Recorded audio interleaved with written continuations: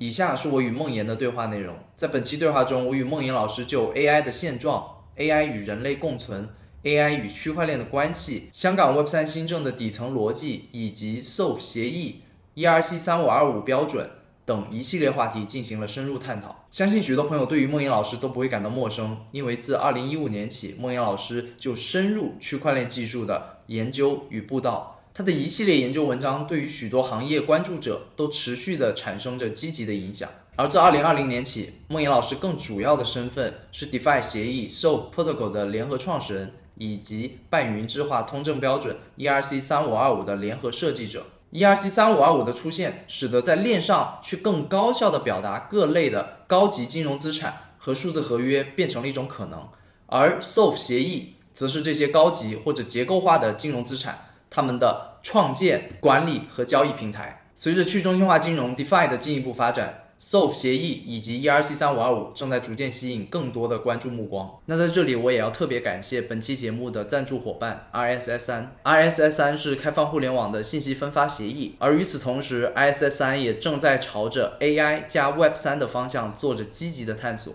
今天很高兴邀请到孟岩老师来跟大家做一个分享。我自己其实在这些年从最开始了解到区块链这个行业，咱们今天称之为叫 Web3 更多的这样的一个行业，从一开始我其实孟岩老师的一些文章，然后孟岩老师对这个行业做出的一些影响，其实我都一直在学习。那今天也是非常高兴能跟孟岩老师有这样的一场这个交流。那首先也请孟岩老师跟大家稍微介绍一下自己，虽然我知道可能行业内的很多朋友们其实都对孟岩老师非常的熟悉了，那我相信也有很多新进来的这个行业的一些朋友，可能也会对孟岩老师过往的一些经历自己的职业方面的一些经历，或者在这个行业里面的这一路这个历程，可能也挺感兴趣的。那请孟岩老师先介绍一下自己。谢谢 Rex 啊，我们两个聊聊天可以就很多问题深入的这个交谈。我也很珍惜这个机会。我自己呢，我叫孟岩哈，这个有些朋友可能不认识。我进入这个行业时间挺长的，2015年进入，虽然不是这个行业第一批的骨灰级的玩家，但是其实也比较早，那也算是OG 了。然后呢，其实我的这个人生过程也很普通啊，70年代70后，70年代生人，然后2001年从学校里面出来之后呢，我就去做这个程序员啊。我最早一份工作是中国第一代的移动智能手机开发工程师，做过应用开发，做过系统开发，但时间不长。当时我在联想，时间不长，我就去 CSDN 做这个技术主编后来做到总编就做技术媒体。然后呢，我又去了 IBM， 在 IBM 工作了8年，主要是做战略传播。一直到2017年我离开 IBM， 但实际上我跟区块链的缘分是2015年开始的。那2015年的时候呢，IBM 公司内部换了一个新的 CTO， 所以呢大力倡导我们学习这个区块链。那我作为战略传播的这样的一个专业人士，也必须要第一批来学习这样一个技术。学习这个技术以后，我就迷上这个技术了，因为我觉得它把很多我对于技术、对于社会甚至一些价值观的东西连接到一起。所以我就在2017年的时候决定就离开这个工作了8年的世界500强的公司，然后专业从事这个区块链的工作。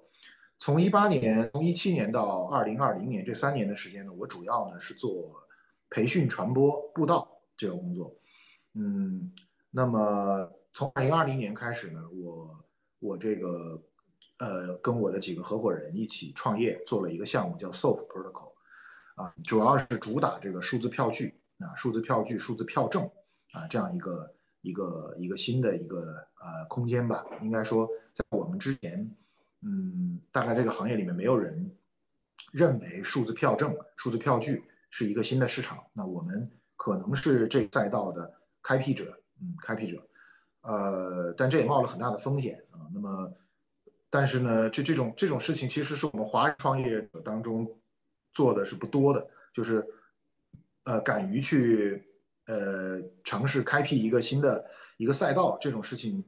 华人做的不多，成功者也很少。无论是无论是中国人还是外国人，做这种尝试一般失败的多，成功的少。我们比较幸运，就是目前还不敢说100%的成功了，但是我们做的项目，目前发展的还可以啊。就是赛道成不成功，这个逻辑成立不成立，我觉得我们还要再观察。但是就我们做的项目本身来说的话，我们做的目前在做基金超市，就 Solv 项目在做基金超市。基金超市这个近这个一段时间发展的速度还是非常快的。那么因此呢，走到现在，我们也推出了一个这个专门用来描述数字票证的通证标准，叫 ERC-3525，在去年的9月5号获得这个通过。总之这么一路走来吧，我觉得这个行业给了我，使我找到了我自己人生的目的和方向啊。所以我还是非常感谢啊这个时代给我这个机会，让我能够去从事一个我真心喜欢的一个行业。差不多是这样。对，当然可能要补充一点的话，就是当年我在做传播和这个布道的时候啊，培训传播布道的时候，我有一些工作可能是今天很多人知道我，还因为这些工作，比如说通证啊，我对于 token 翻译把 token 翻译成通证这个事情是我和当时袁道老师做的贡献。有的人认同，有的人不认同，但不管怎么说，这个事情已经成为就是在中文的区块链这个历史上应该是留下痕迹的一件事情啊，应该也有很持续性的影响力。这是一。第二一个呢，我也是国内最早提出来通证经济的这个人啊，就是在2018年的3月份，我就公开的提出来说，通证经济实际上可能是区块链，我们当时叫区块链或者 Web3，现在叫 Web3，当时叫区块链这个行业里面的核心竞争优势，或者说是一个新东西啊，是原来在 Web2时代互联网时代不用考虑，但是在 Web3时代必须考虑的一个问题。然后我也在2018年的7月份就总结了一些关于通证经济的一些初步的经验和结论。实际上，从我的角度来说，从2019年开始，我把主要的研究的方向就从通证经济转向数字资产，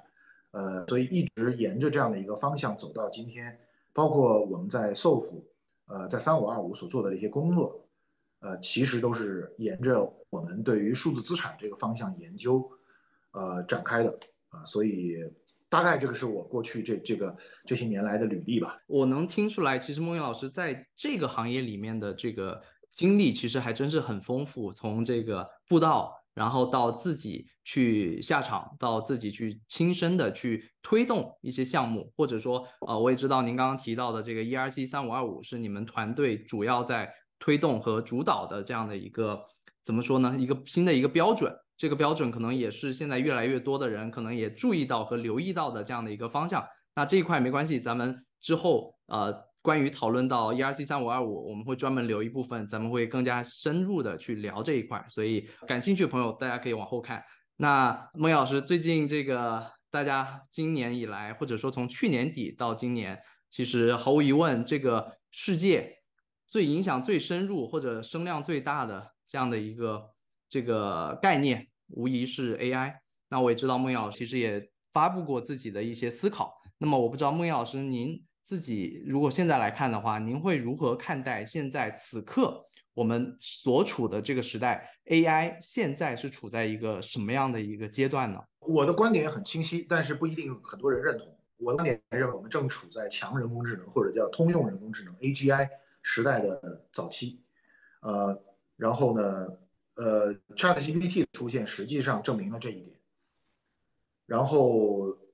我的观点就是这件事情呢，我不想去做更多的争论啊，因为我看到很多的人，包括有一些很人工智能的一些专家在内部在一些很细致、很深入的讨论当中去探讨说，其实不是啊，强人工智能还离得远。我个人认为，就是对某些事情的判断需要有一种直觉和敏感性，未必是要近距离的看，因为你如果埋在里面，你可能失去了 big picture。我看问题一直是持有这种看大局的这样的一个思维惯性或者一种思维方式，所以我的观点是比较坚决的，就是我认为我们处在 AGI 叫强人工智能或者叫通用人工智能的早期阶段婴幼儿期，但是这个过程会非常快，从一个早期和婴幼儿期的这个强人工智能进入到一个全能的超强的人工智能，这个时间可能几年之内完成，所以对于我们来说，这是影响我们这一代人的重大的科技事件。对，当然我可以补充几句啊，就是说我跟人工智能呢，其实没有大家想的那么密切的关系。我唯一跟人工智能密切打交道，其实就是在2017年4月份我离开 IBM 之后，到2017年的这7月份、8月份这3、4个月的时间，当时我短暂的从事了一段时间 AI 的媒体报道工作。因为那个时候 AlphaGo 刚刚战胜了李世石，又战胜了我们国家的那个很有名的那个棋手，就是排名第一的那个棋手，我都忘了叫什么名字了。然后当时 AI 在国内非常火啊，像李开复啊，他们在国内都在推导，就是在推倡 AI 呢会成为下一个最重要的科技事件。然后又发生好多融资所以的话 AI 当时非常火，所以那个时候我虽然已经从事了区块链，但是还是被我的合伙人说服，去做了一段时间的AI 的媒体，然后也采访了国内一些 AI 的大咖包括我就不想提名字了就是一些院士级的一些大咖，然后一些公司这个都当时的号称几小龙这个这些公司我都也接触过，我当时的一个很突出的感觉就是，我那时候认为，AI 强人工智能时代还有距离，时间还挺远的而且尤其是2017年发生的这个区块链的大爆发之后，后来我在2017年的7、8月份就从 AI 转向了做这个区块链，我当然是我当然不后悔，我觉得我转向区块链对我个人来说是正确的。但是我不得不承认，就是当时对于 AI 的一些判断，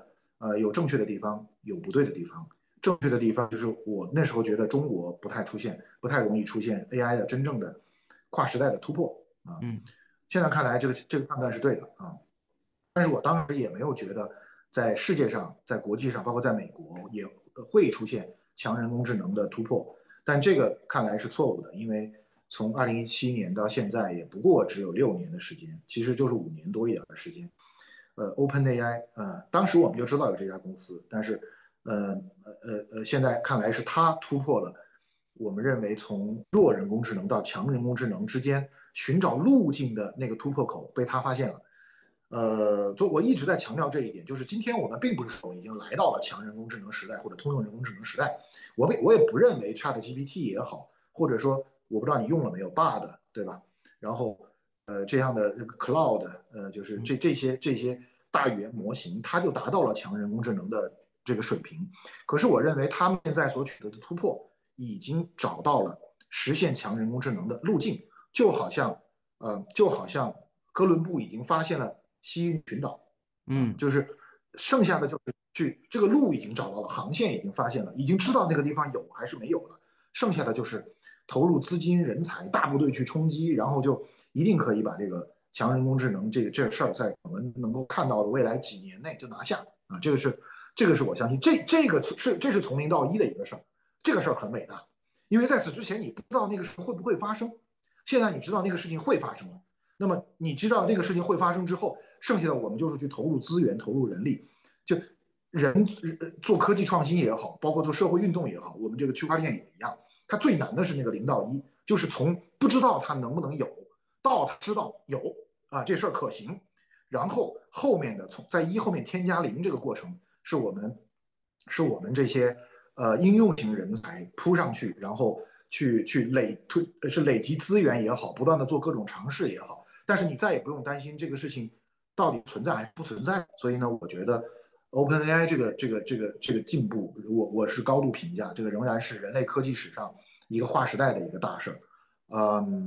我们跟 AGI 之间已经没有实质性的障碍了，我个人是这么认为。在您的这个概念里面，您如何定义刚刚所谓的这个强人工智能真正的可能相对成熟的这个 AGI 和现在您认为已经迈进了这道门，但是还是初期的这样的一个人工智能？您认为中间的这个差距是哪些？就是现在的 AGI 呢，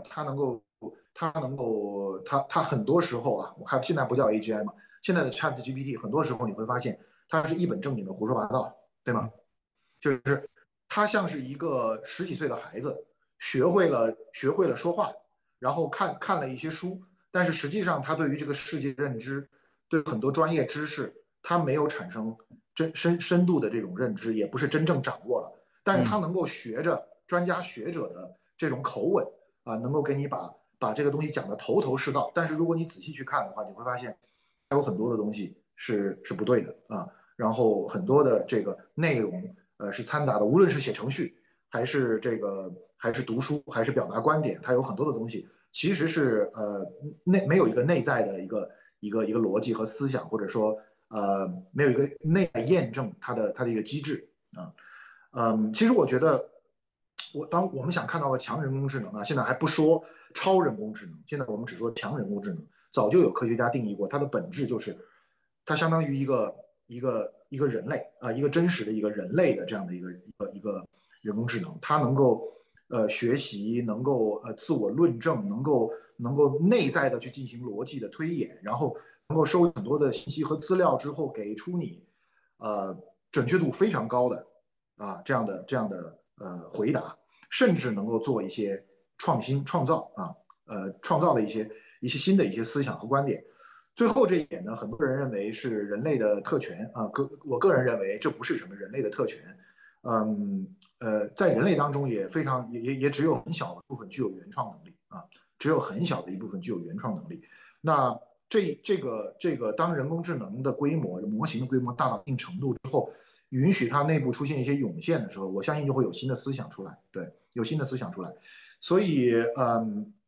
我觉得这种强人工智能呢，几年之内就会出来。它的一个标志就是我们会发现它回答问题的准确度，有巨大的提升，有巨大的提升。然后再往前走到超人工智能的时候，它实际上就能够回答一些我们回答不了或者我们无法理解的问题。对，这样的情况下，就是超人工智能。我可以用一个智商的角度来跟你衡量。所谓智商是什么概念呢？我们划定智商是以人类的智商、人类的智力能力把这所有的80亿人的智力能力画成这个分布，画成一个概率分布。然后你会发现呢，它是呈一个中型的一个分布，一个中型的分布。其实不是一个中型，但是我们姑且认为它是一个中型正态分布然后这个正态分布左侧最低可能是0，然后以100为这个均值，就是我们这80亿人当中平均智商是100，标准差是15，向左右展开。问题在于，向左最低不可能低于0，但是向右呢，你可以无限延展，对吧？你可以想象智商无限高的人，你比如说我们现在我认为已知真实的人类的这个智商水平你不要听那个网上的那些说法，说那英国有个大妈那个美国有一个女孩子，她智商很高，那没有用的，那她那个智商没有用的，她那个智商除了给她自己造成困扰以外，它并没有什么用，因为它并没有在科技或者是在这个哲学，或者是在一些重要的思想层面上做出什么贡献。我们真正我知道的，据我所知，智商最高的人是冯诺依曼，就是我读过他的传记，他的智商完全不是人类，就是完全不是人类能够达到的水平。这个一个人创造了如此多的这种成就当然就是他当时是跟跟爱因斯坦，还有跟这个就是跟另外一个著名的科学家哥德尔，他们是3个人是在普林斯顿去住的对门就住得很近的地方。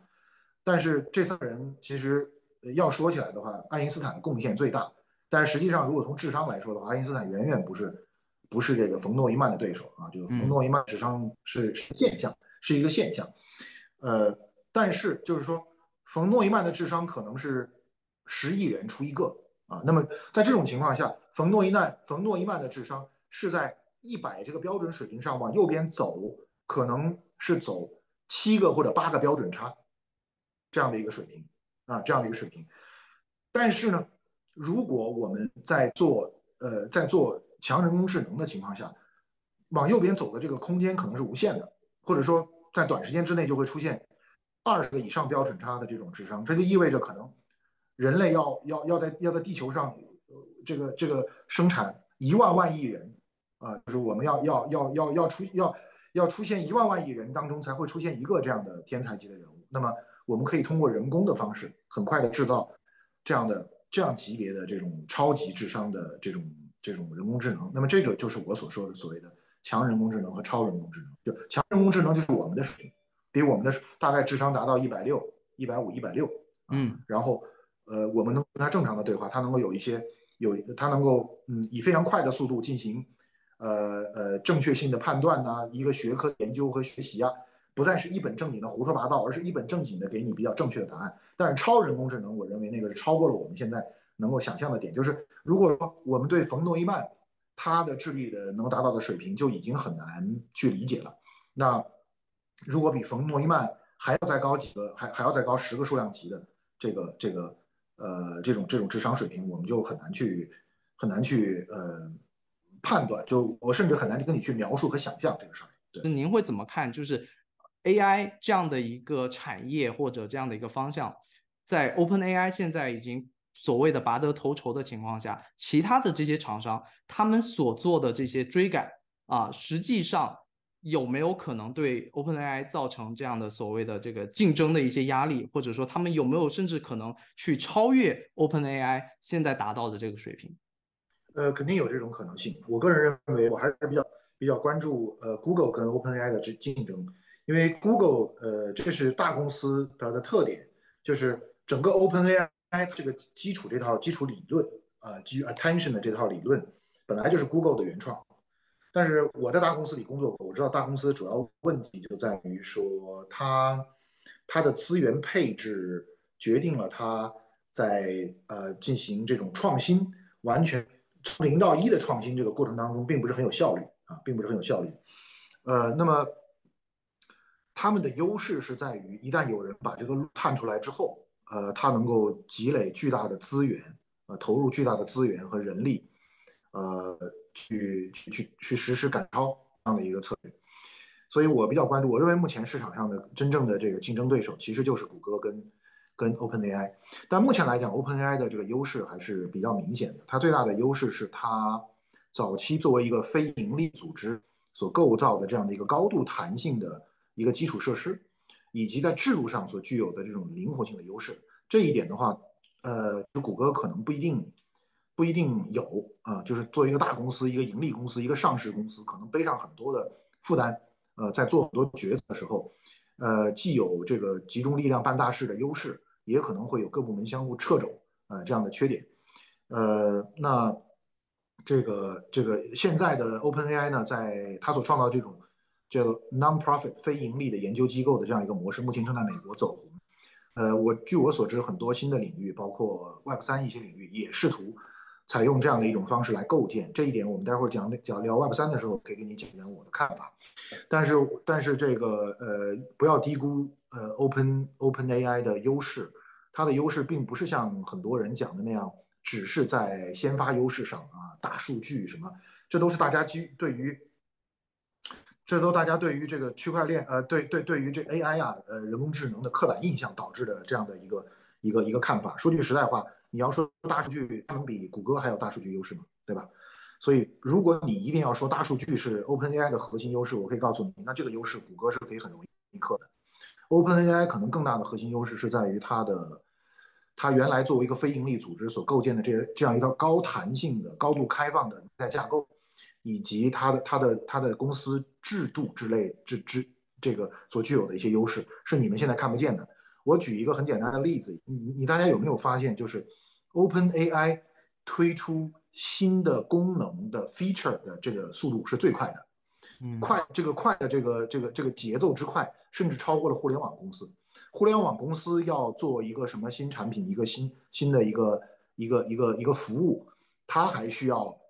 测试、内测、外测，然后过一段时间推出去。你看人家这个 OpenAI，没隔几个星期就推一个新的功能，而且不需要什么测试，也可能内部测试过了，我们不知道吧？但至少不需要公测，拿出来就是可以用的。前一段时间像紧锣密鼓的先推出 GPT-4，对吧？然后没过几个星期就推出了插件体系，对吧？然后这个上个星期最重要的一个宣布，我不知道你有没有注意啊，就是奥特曼在推特上说以后呢，你们可以把那个 Chat History 把那个历史给关掉了。我们将会推出 OpenAI 的 Business， 什么意思呢？这是一个特别重要的事情啊，很多人不懂。我本来想写文章的，太忙了，没时间写。这个实际上是这样的，我一直有一个主张，就是现在这个弱的强人工智能，它最大的竞争对手是谁？或者说它第一批要干死的是谁？其实它第一批要干死的是那些专用人工智能，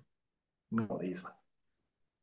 啊，就是那些用来做特别的、做诗歌的，或者是做编程的，什么做 PPT 的、做创意的、做什么什么商业计划书的、写 email 的这种专业人工智能，首先会被第一批干掉，会被第一批干死，就像一条眼镜王蛇，首先要吃掉这个旁边的这些竞争性的小毒蛇一样啊，这样的一个概念。而这个过去挡在一个 Open API 去打击这些专用小人工智能之间的最大的障碍是什么呢？就是它在帮助你做专业模型方面还不够那么的强悍。一个中国的20个人的或者200个人的小公司、中小型公司，还是可以跑到来这儿跟你说 Rex， 虽然 OpenAI 很牛，但是它的那个强人工智能在你这儿经常胡说八道，它在回答你专业方面的能力方面还是不够强。这样吧，你投给我100万美金，我帮你做训练一个专业模型。但是 OpenAI 就是 ChatGPT Business 是干嘛呢？ChatGPT Business 是让你用你自己的数据去训练它的一个专门为你定制化的模型啊。然后呢，它通过一系列的这个数据保护的这些措施，最后就是我用我强大的 AGI 的这个模型，接受你这个公司的专业的这样的一个数据的喂养和训练，最后形成一个以我一个15岁少年的这样的一个智商的能力，专门服务一个只需要6岁小孩就可以做的，但是是一个专业性的一个工作，你明白我的意思对吧？我这个例子举的大家可能有点不太好理解，怎么6岁小孩专业做什么工作啊？咱们把这个东西放大一点，我以一个30岁智商的一个成人的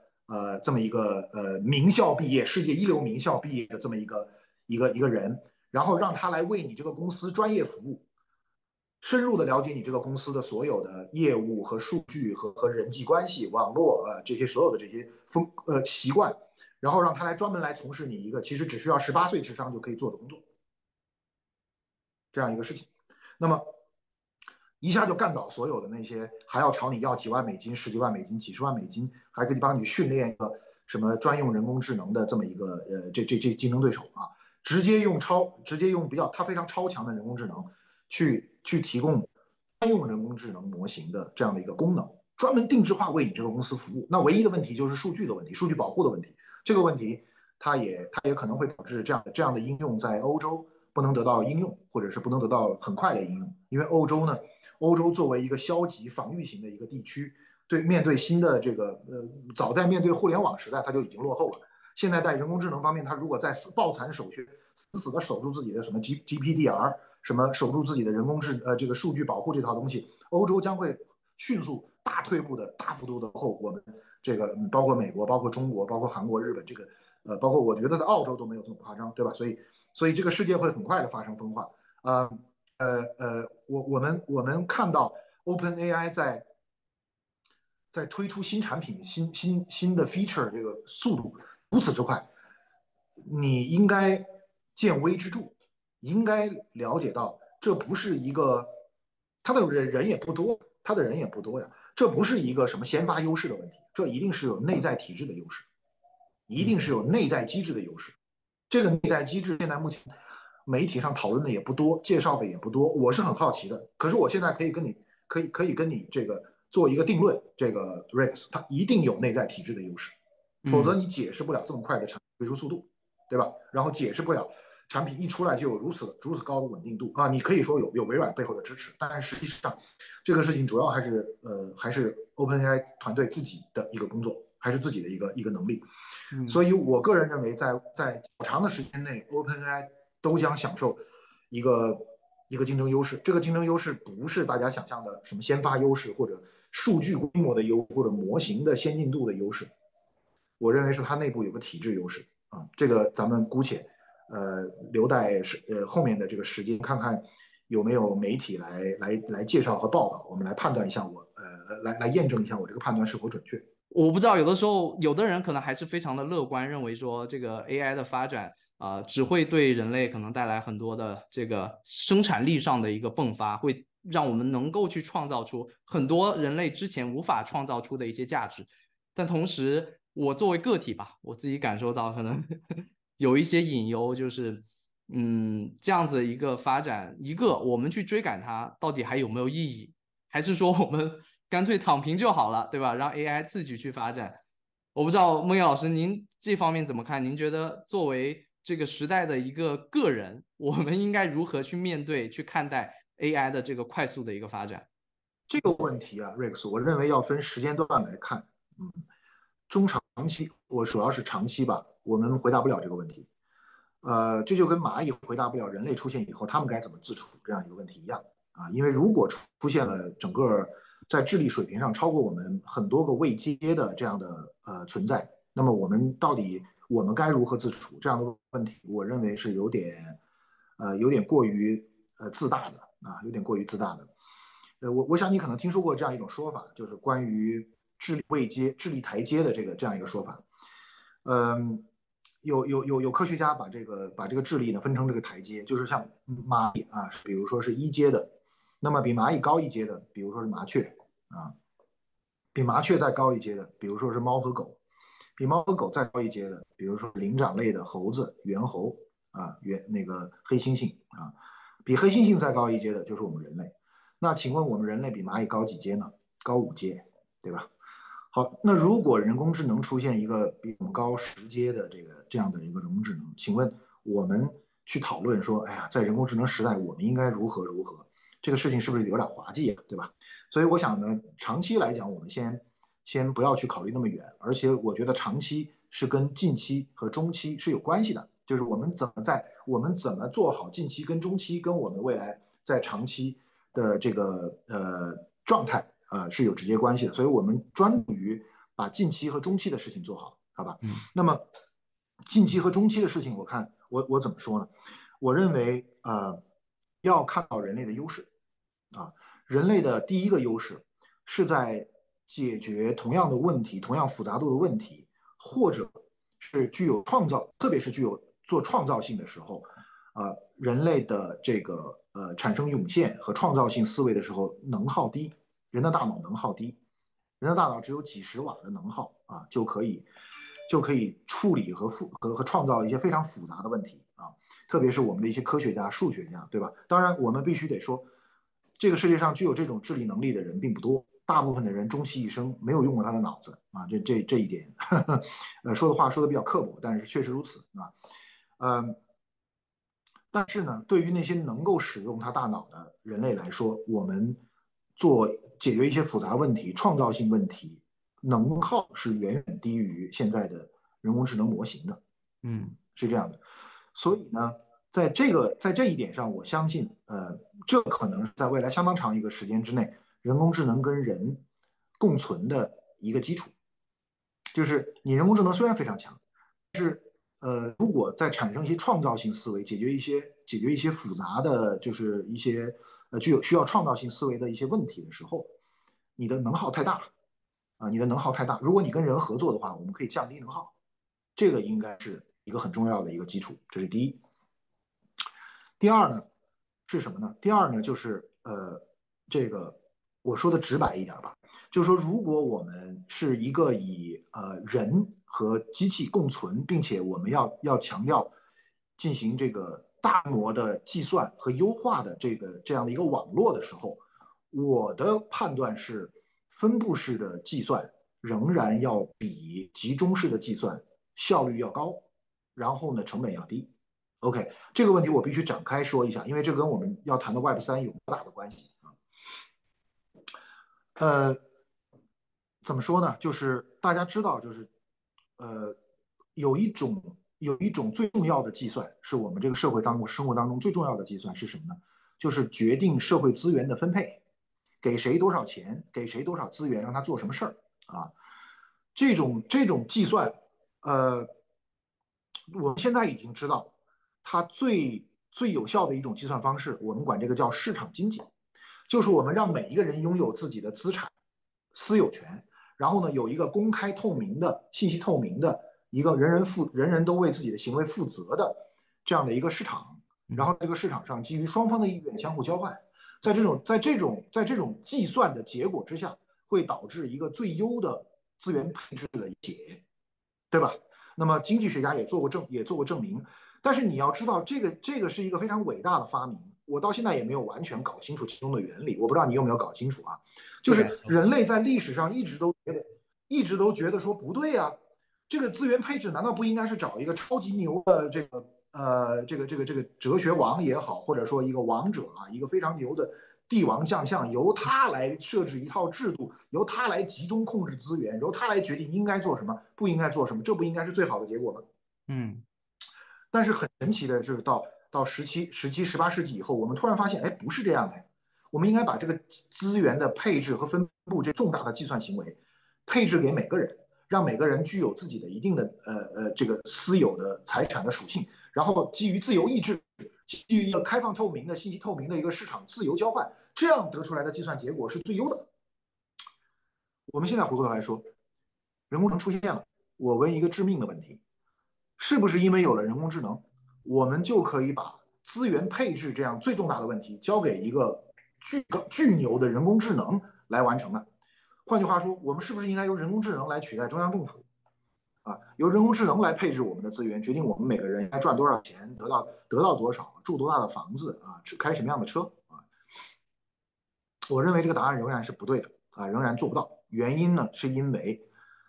市场经济或者说这种决定这个资源配置，在我们计算机里面，这种属于叫做 NP 难题，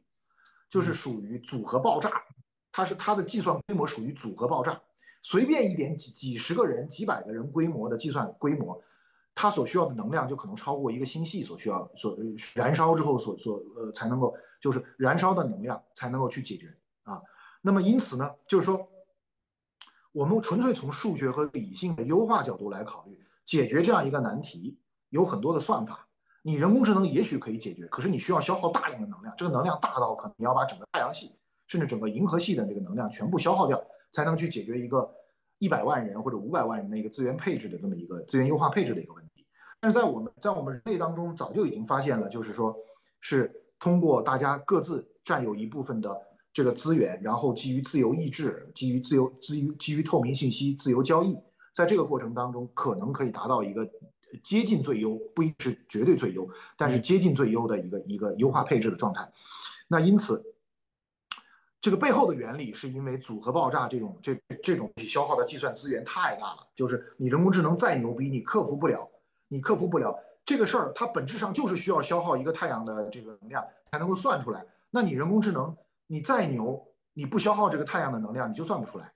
对吧？这跟我们为什么说人工智能破解不了密码是一样的，因为这个密码学呢，它不是一个，它叫做大巧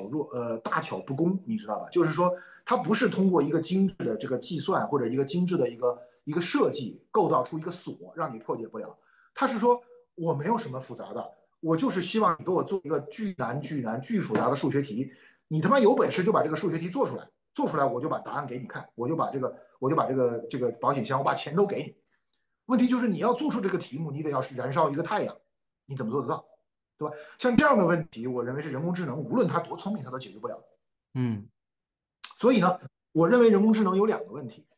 第一，在做创造性的这个思维的时候，它可能不如我们人脑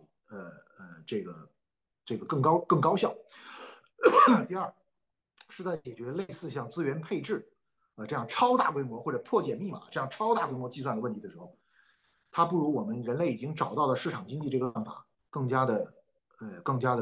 高效，还是效率问题。所以从这两个角度来说，我认为是在中期之内是存在一种可能性的。就是人类跟人工智能和谐共处，共同来解决世界上很多问题。但是呢，首先第一，这不是所有的人类都有这个资格做这个事儿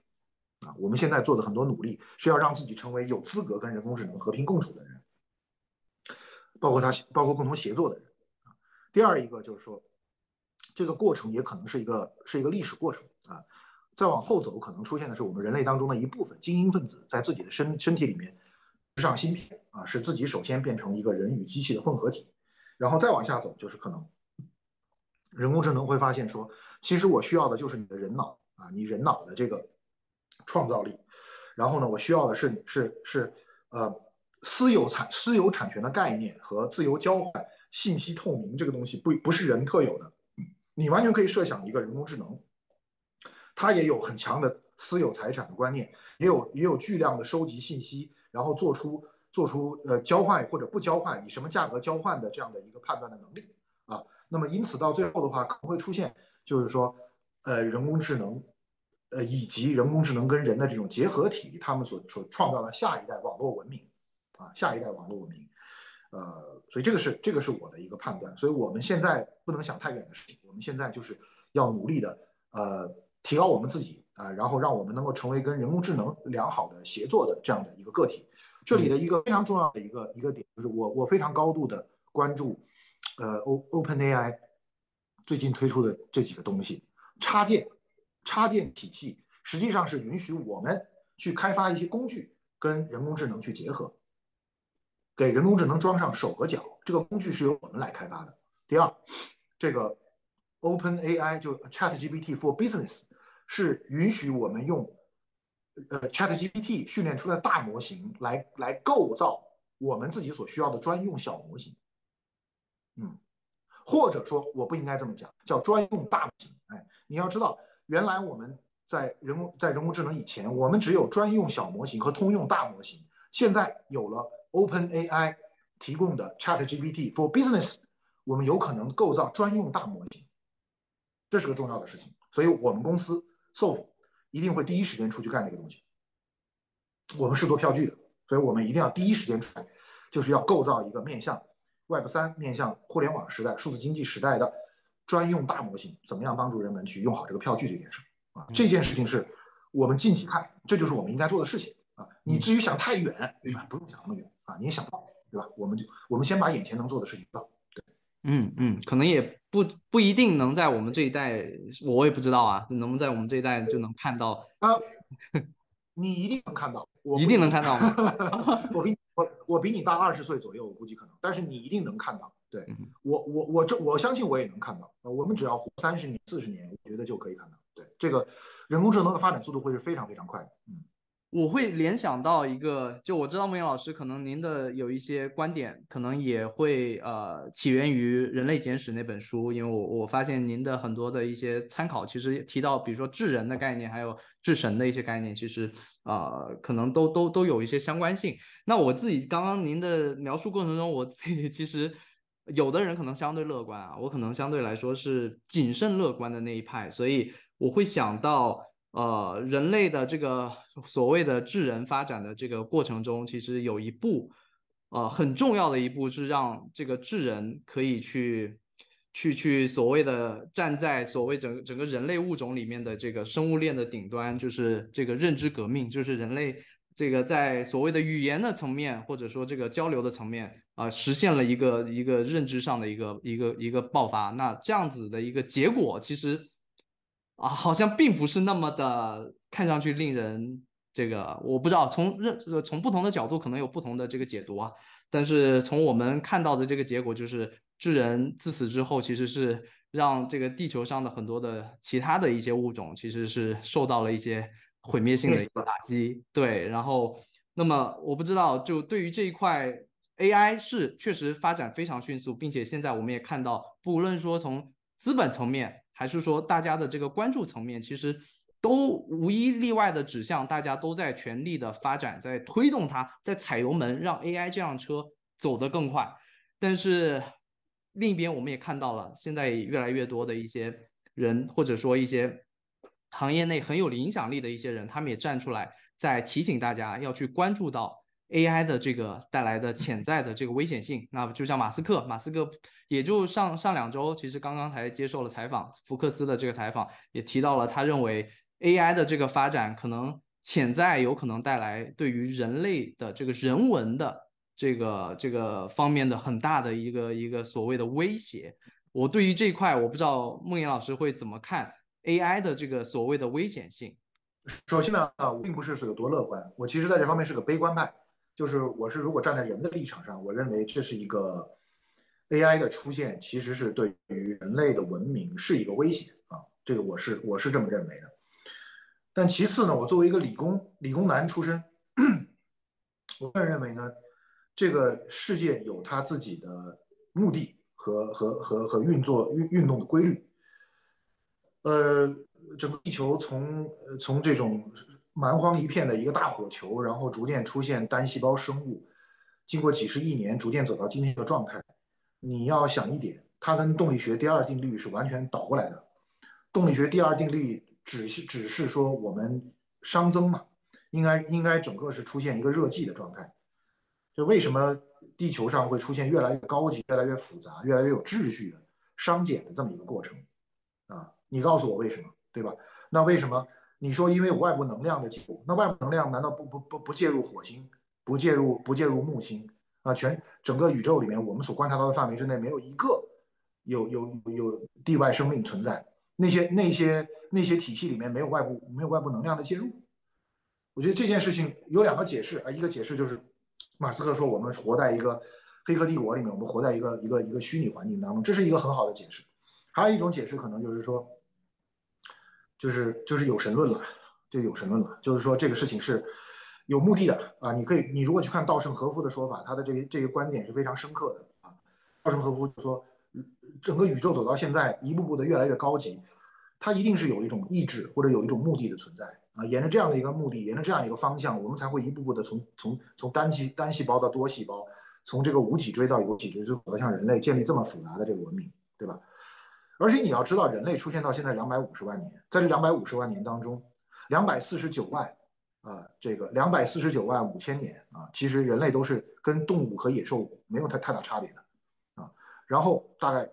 概最后的这7000年啊，开始出现文明。这7000年当中，6800年其实也是属于很低层次的这个文明。就这200年，人类突飞猛进，搞成这个样子，对吧？你要是现在回到这个古代，他根本不相信，人类怎么可能会创造这样的东西？我们现在身上穿的衣服、戴的眼镜、用的这个联系方式，我们身上的任何一个触手可及的东西，200年前都不存在。这个就这么夸张，对吧？那么我们创造了一个什么样的制度？我认为资本主义制度，或者说我们现在创造这一套制度的本质，其实就是一套克服你刚才所说的什么人类出于自我保护，或者说出于各种各样的理由，人文主义的各种各样的这样的一种保护，或者一种动机，去阻挡进步啊，去阻遏进步啊，这样的一个体系，在过去200年以来已经被我们所熟悉的像资本主义制度粉碎了。所以，当我们已经走上资本主义这条路线，就是整个世界走上市场经济、资本主义、自由竞争这样一个体系之后，再来谈论这种，再来谈论这种什么要不要因为人文关怀我们暂停一下，这种事情已经没有任何意义了。因为你要这么说的话，就当年开始制造蒸汽机的时候，就已经走上这条不归路了啊。从某个意义上来讲，我认为就是人类的这个怎么说呢？就是资本主义制度啊，其实如果稻盛和夫的说法是对的，资本主义制度其实就是造物主的一种安排。就是造物主的一种安排，自由市场经济，它就是要让人类在这个地球上生活了250万年之后，通过一种制度，通过一种竞争，导向下一个文明的阶段，可能这就是我们存在的目的跟意义啊。那么因此，我觉得不要去抵抗这种东西，也抵抗不了，意义不大啊。在这个过程当中，一定会发生让按照你传统人类的这个角度来说，是很悲惨的很多事情。但是我确实认为这个事情站在那个把地球上面的这个生物体系从一个单细胞，然后过渡到今天这个状态的那个意志看来，这都是必然的，这都是一定要发生的。否则恐龙就还是这个地球上的。如果那个意志允许恐龙自己来决定自己是不是长期存在的话，那现在这个地球就还是恐龙的世纪，对吧？所以我觉得就是在这种大的演化面前，人类个体或者说人类集体的这些观念或者这种残念啊，其实是长期来说是不堪一击的，也是不值一提的。但这么说法非常的缺乏人文关怀，非常缺少人本精神啊。但是呢，我个人认为它可能是更加接近于客观的一个东西或者一套观念啊。那么我觉得我们人类不是没有机会啊，就是这里人类当中人类的机会就是尤瓦尔克拉利所说的那一部分人能够从智人能够升级为智神，那么他确实有可能在下一个漫长的几千年时间里面是跟这个人工智能并存的一种新的存在。但是你不能升级为智神的人，那在我看来呢，比较人道的做法就是让他躺在一个2平方米的一个罐子里面，然后给他接上各种各样的脑机接口，让他能够非常幸福的享受各种多巴胺、血清素的分泌，然后很快乐的做一个大梦，然后不会繁殖，不会有下一代。那么这就是很人道的做法了。对，不人道的做法我就不想说了。对，孟岩老师的这个整个的这个逻辑和思路，可能对于一些没有朝这个方面想过的一些朋友来说，可能还是蛮震撼的，因为可能这个听上去并不是好像站在我们人类的为本的这个角度，可能那么的听上去那么友好啊。我再补充一点，因为我现在虽然40多了，但是其实我个人认为我的这个核心一致的这种价值观还没有完全形成，在我脑子当中还有至少2个主要的思想在相互的PK。那我刚才已经把这2个思想呈现给你了。一方面的话，我认为就是我们站在一个超人的理论超人的体系来看待人所担负这样一个历史使命，呃，然后呢，另外一个是站在人本主义的角度，我又是一个人本主义者，就是说，包括我对于个人自由、对于人类所创造的艺术啊、这个科学啊这种东西，我是非常的向往或者非常的崇敬的。但是现在我可能正在找到一个统一这2件事情的一个底层思维，就是我们人类的成长，年龄的增长，其实你要不断的去接近第一性思考。所谓的第一性思考啊，你不要认为有一些东西就是第一性的，你到那儿就到底了，底下头还有底，第一性下面还有第一性，第一性下面还有零性，还有负一性，就不断的要往下去追。在我看来的话，随着这次人工智能的突破，对我个人的思想的冲击也很大。我在思考人的作用和意义的时候，我就在思考这个问题，可能就是刚才我跟你讲的，我们最终回归一个客观理性的主张，就是从能量的角度来思考问题，解决一个问题，用什么样的方式，消耗的能量更少，好吗？更优是能量是能量是这个宇宙的本质，能量是这个宇宙的本质，因为有智能转化方程这件事情，质量就是能量，能量就是质量，对吧？能量是这个宇宙的本质。如果大爆炸理论是存在的话，或是正确的话，宇宙一开始是没有任何物质，它纯粹是一个能量的一个存在，然后突然发生爆炸，对吧？好，不管怎么说，就是我们从能量的角度来看待问题，就是解决一个问题，而且这个问题数学当中很多的问题，本质上来讲是优化问题，就是找到解决一个问题的最优那个解，或者是近似最优解这样的问题，哪种算法它的这个消耗的能量最低啊？我还是认为在这个问题上，我们不断的在寻找更新的算法，在创造更强的人工智能、量子计算，确实是有可能，就是说不断的提高我们用机器来解决问题、优化问题、寻找优化答案的这样的一个能力。但是另外一方面，我还是非常的从内心里面非常崇敬2个东西，一是我们人脑在做创造性思维，尤其是在艺术、科学、数学这些领域里面的一些伟人的他的这种璀璨的创造能力，他的这种高效性因为这个方面目前来讲，我认为人类自己都没搞清楚人类自己都没搞清楚。所以我觉得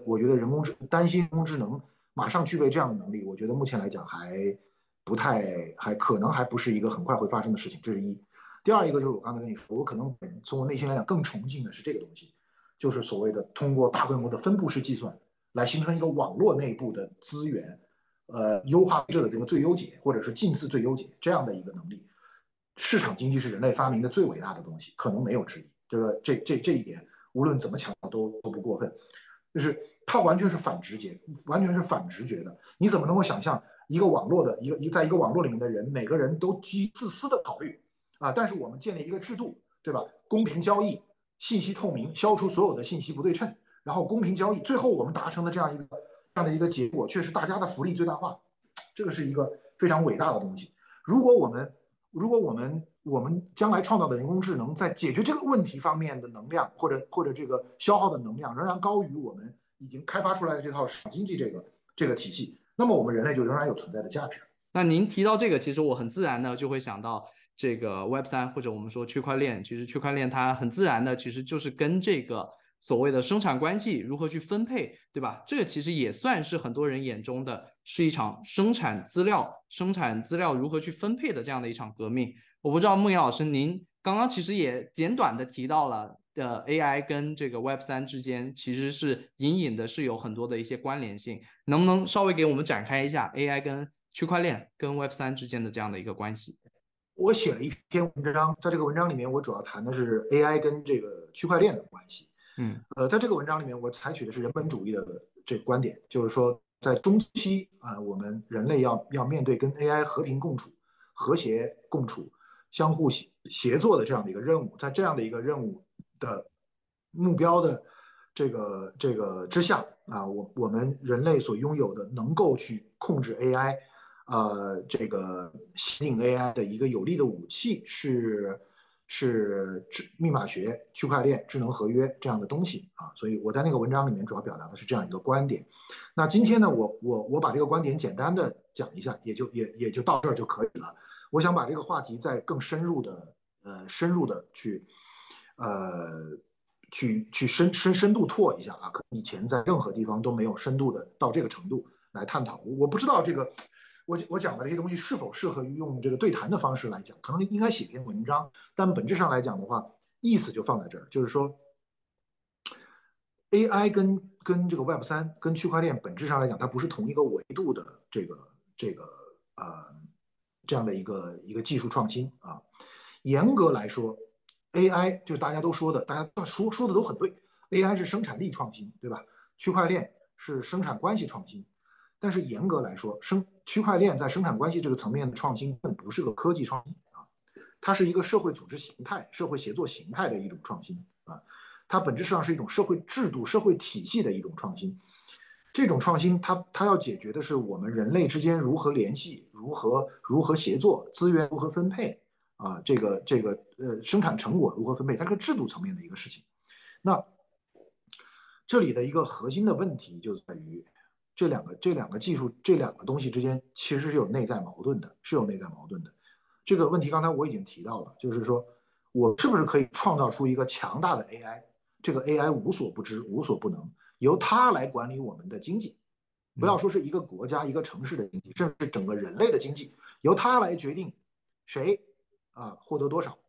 谁干什么，可不可以想象这样的事情？我的答案是不可以一个非常简单的原因就是计算组合爆炸，就这么简单。就是说，不是说不可能出现一个这样的全知全能的这么一种 AI， 由它来最高效的找到最优化的那样的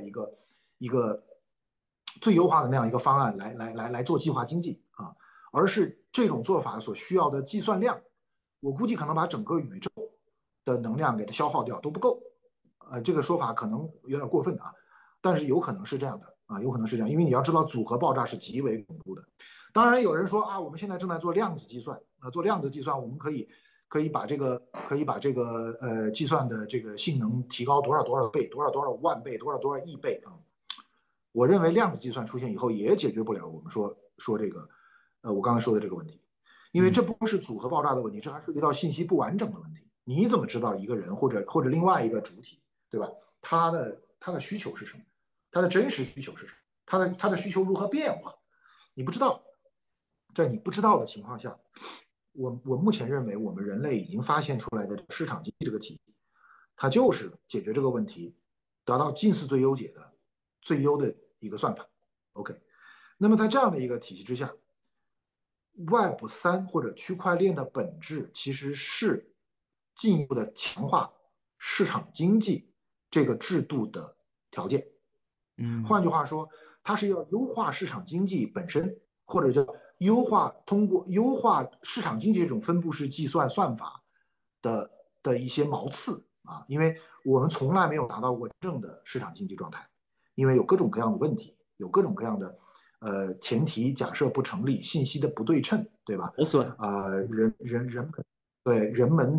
们的这种包括外部性啊，关于市场经济失效的几个经典理论，外部性信息的不对称，对吧？从来没有达到过这样的一个状态，包括货币控制在中央政府手里啊，这本身就构造了一个就使得市场经济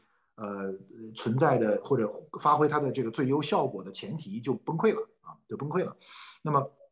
我们从来没有真正的接近过市场经济的这种假设，只是不同的国家距离市场经济那样一个完美条件的距离不同，美国、澳洲离得近一些，对吧？中国离得远一些。那非洲那些国家，像什么土耳其或者有一些这种国家，可能离得就更远一些啊。这样的一种情况。那但是呢，即便是世界上目前最接近市场经济这个条件的国家或者是地区经济体，它距离市场经济的完美条件也差得非常非常远。实际上 ，Web3或者区块链要做的事情就是进一步的完善市场经济这个算法能够得到最大程度的发挥的一个条件啊，就是要做这个事儿。你看他做的这些事情啊，货币的非国家化，对吧？然后呢，他要做信息透明，全都给我上链啊！别给我来那些 legal line， 你所有的这些重要交易都在链上，对吧？然后这种就是所有权的明确化啊，你有密码，这就是你的。这种所有权的明确化就无以复加了，对吧？然后自由交易啊，再也没有什么各种各样的国界或者是市场内的成本边界全部取消，自由交易7×24小时全天候自由交易。你看看这些东西是在干嘛？全都是沿着要把市场经济这个算法的最大的能量发挥出来的这种前提条件，沿着这几个前提条件在发展。所以实际上 Web3或者区块链要做的就是不满于当前这个技术条件下市场经济的若干前提条件仍然没有实现和达到，因此我们创造一个更进一步、更先进的一个基础设施，更加贴近那个让市场经济能够充分发挥它威力的那个基础条件，就干这个事儿。好，那么从这个意义上来讲，我今天的跟你的交流当中，希望把这个话题谈得非常深哈，就是说，假设我刚才的判断是对的，就是人工智能不管多强大，它也解决不了大规模数十亿人口的资源优化和分配问题。那么它就必须还要借助于一个这样的网络，在这个网络里面，主体，我说的是主体，不仅是人，还有包括法人，也就是我们说的虚拟组织，还有包括我们未来已经成立的一些新的一些主体道这样的组织，以及未来出现的机器人模型、人工智能模型这些东西，我们将来都叫主体，它们组织在一个网络之内。既然我们不能有一个庞大的人工智能、巨大的人工智能来负责对这个网络里面进行所有的资源分配，或者说，如果他有那样的权利的话，他就有这个权利把所有的其他的个体全部消灭掉。我一个人，我就一个个体嘛，我来控制这个世界上所有的资源，我要你那么多的个体干嘛？对不对？这是非常危险的状态啊！这个问题我还没解。其实说句实在话，就是有没有可能会出现一个单一人工智能把其他所有的这个自主主体全部消灭，然后他自己一个人来控制整个地球，甚至整个太阳系。这是我的这个整个理论当中的一个死穴，我必须承认这一点。我必须承认这一点。假设不发生这种情况，假设出现2个或者多个主体要构成一个网络相互交流，那么我还是确认当这个网络的规模达到几百几千，甚至是将来几万几十万，或者说按照我们现在这样一个规模，会出现一个数十亿人的一个网络的时候，我还是认为，就是基于我们已经人类寻找到的这种基于市场经济原则所进行的这种自由交换，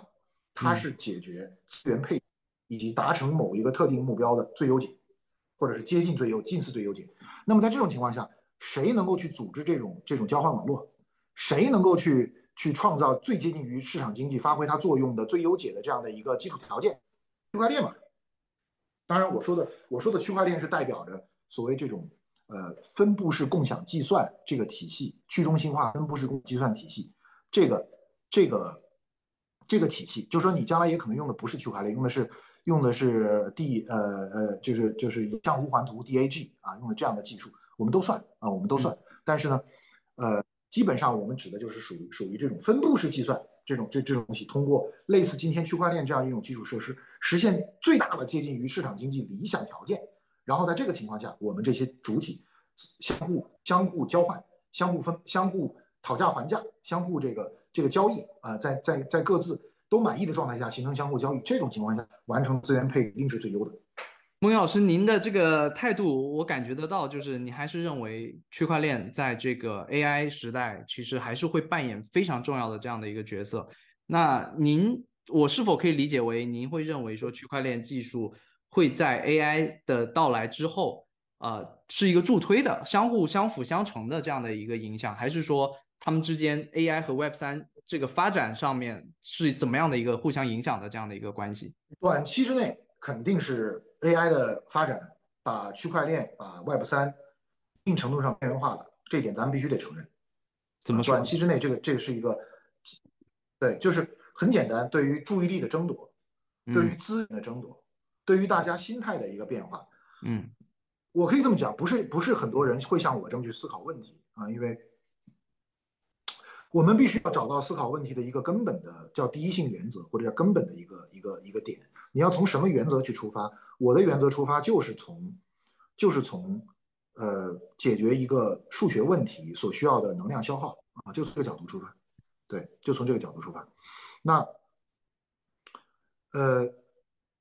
就是在很多很多问题方面，人工智能还有计算机、搜索互联网，在解决大部分的问题的情况下，它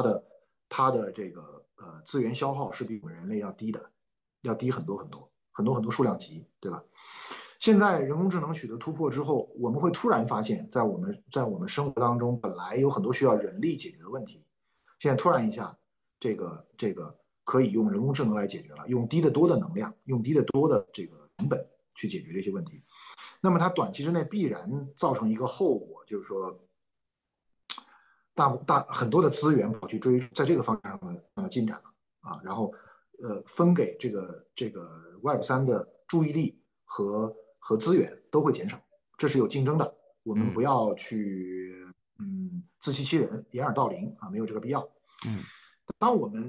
如果你认同我刚才所说的这个观点，那么你就要知道，就是说区块链所解决的这种社会建制、社会制度问题，它是一种超大规模的优化问题，即便是 AI 也解决不了啊！不是瞧不起你 AI，你还真就解决不了。那么这样一个情况下，过一段时间之后啊，我相信人工智能和 AI，就是人工智能和 Web3会出现一些，会做到一起来，会有一个和谐共处的一段时间。嗯这段时间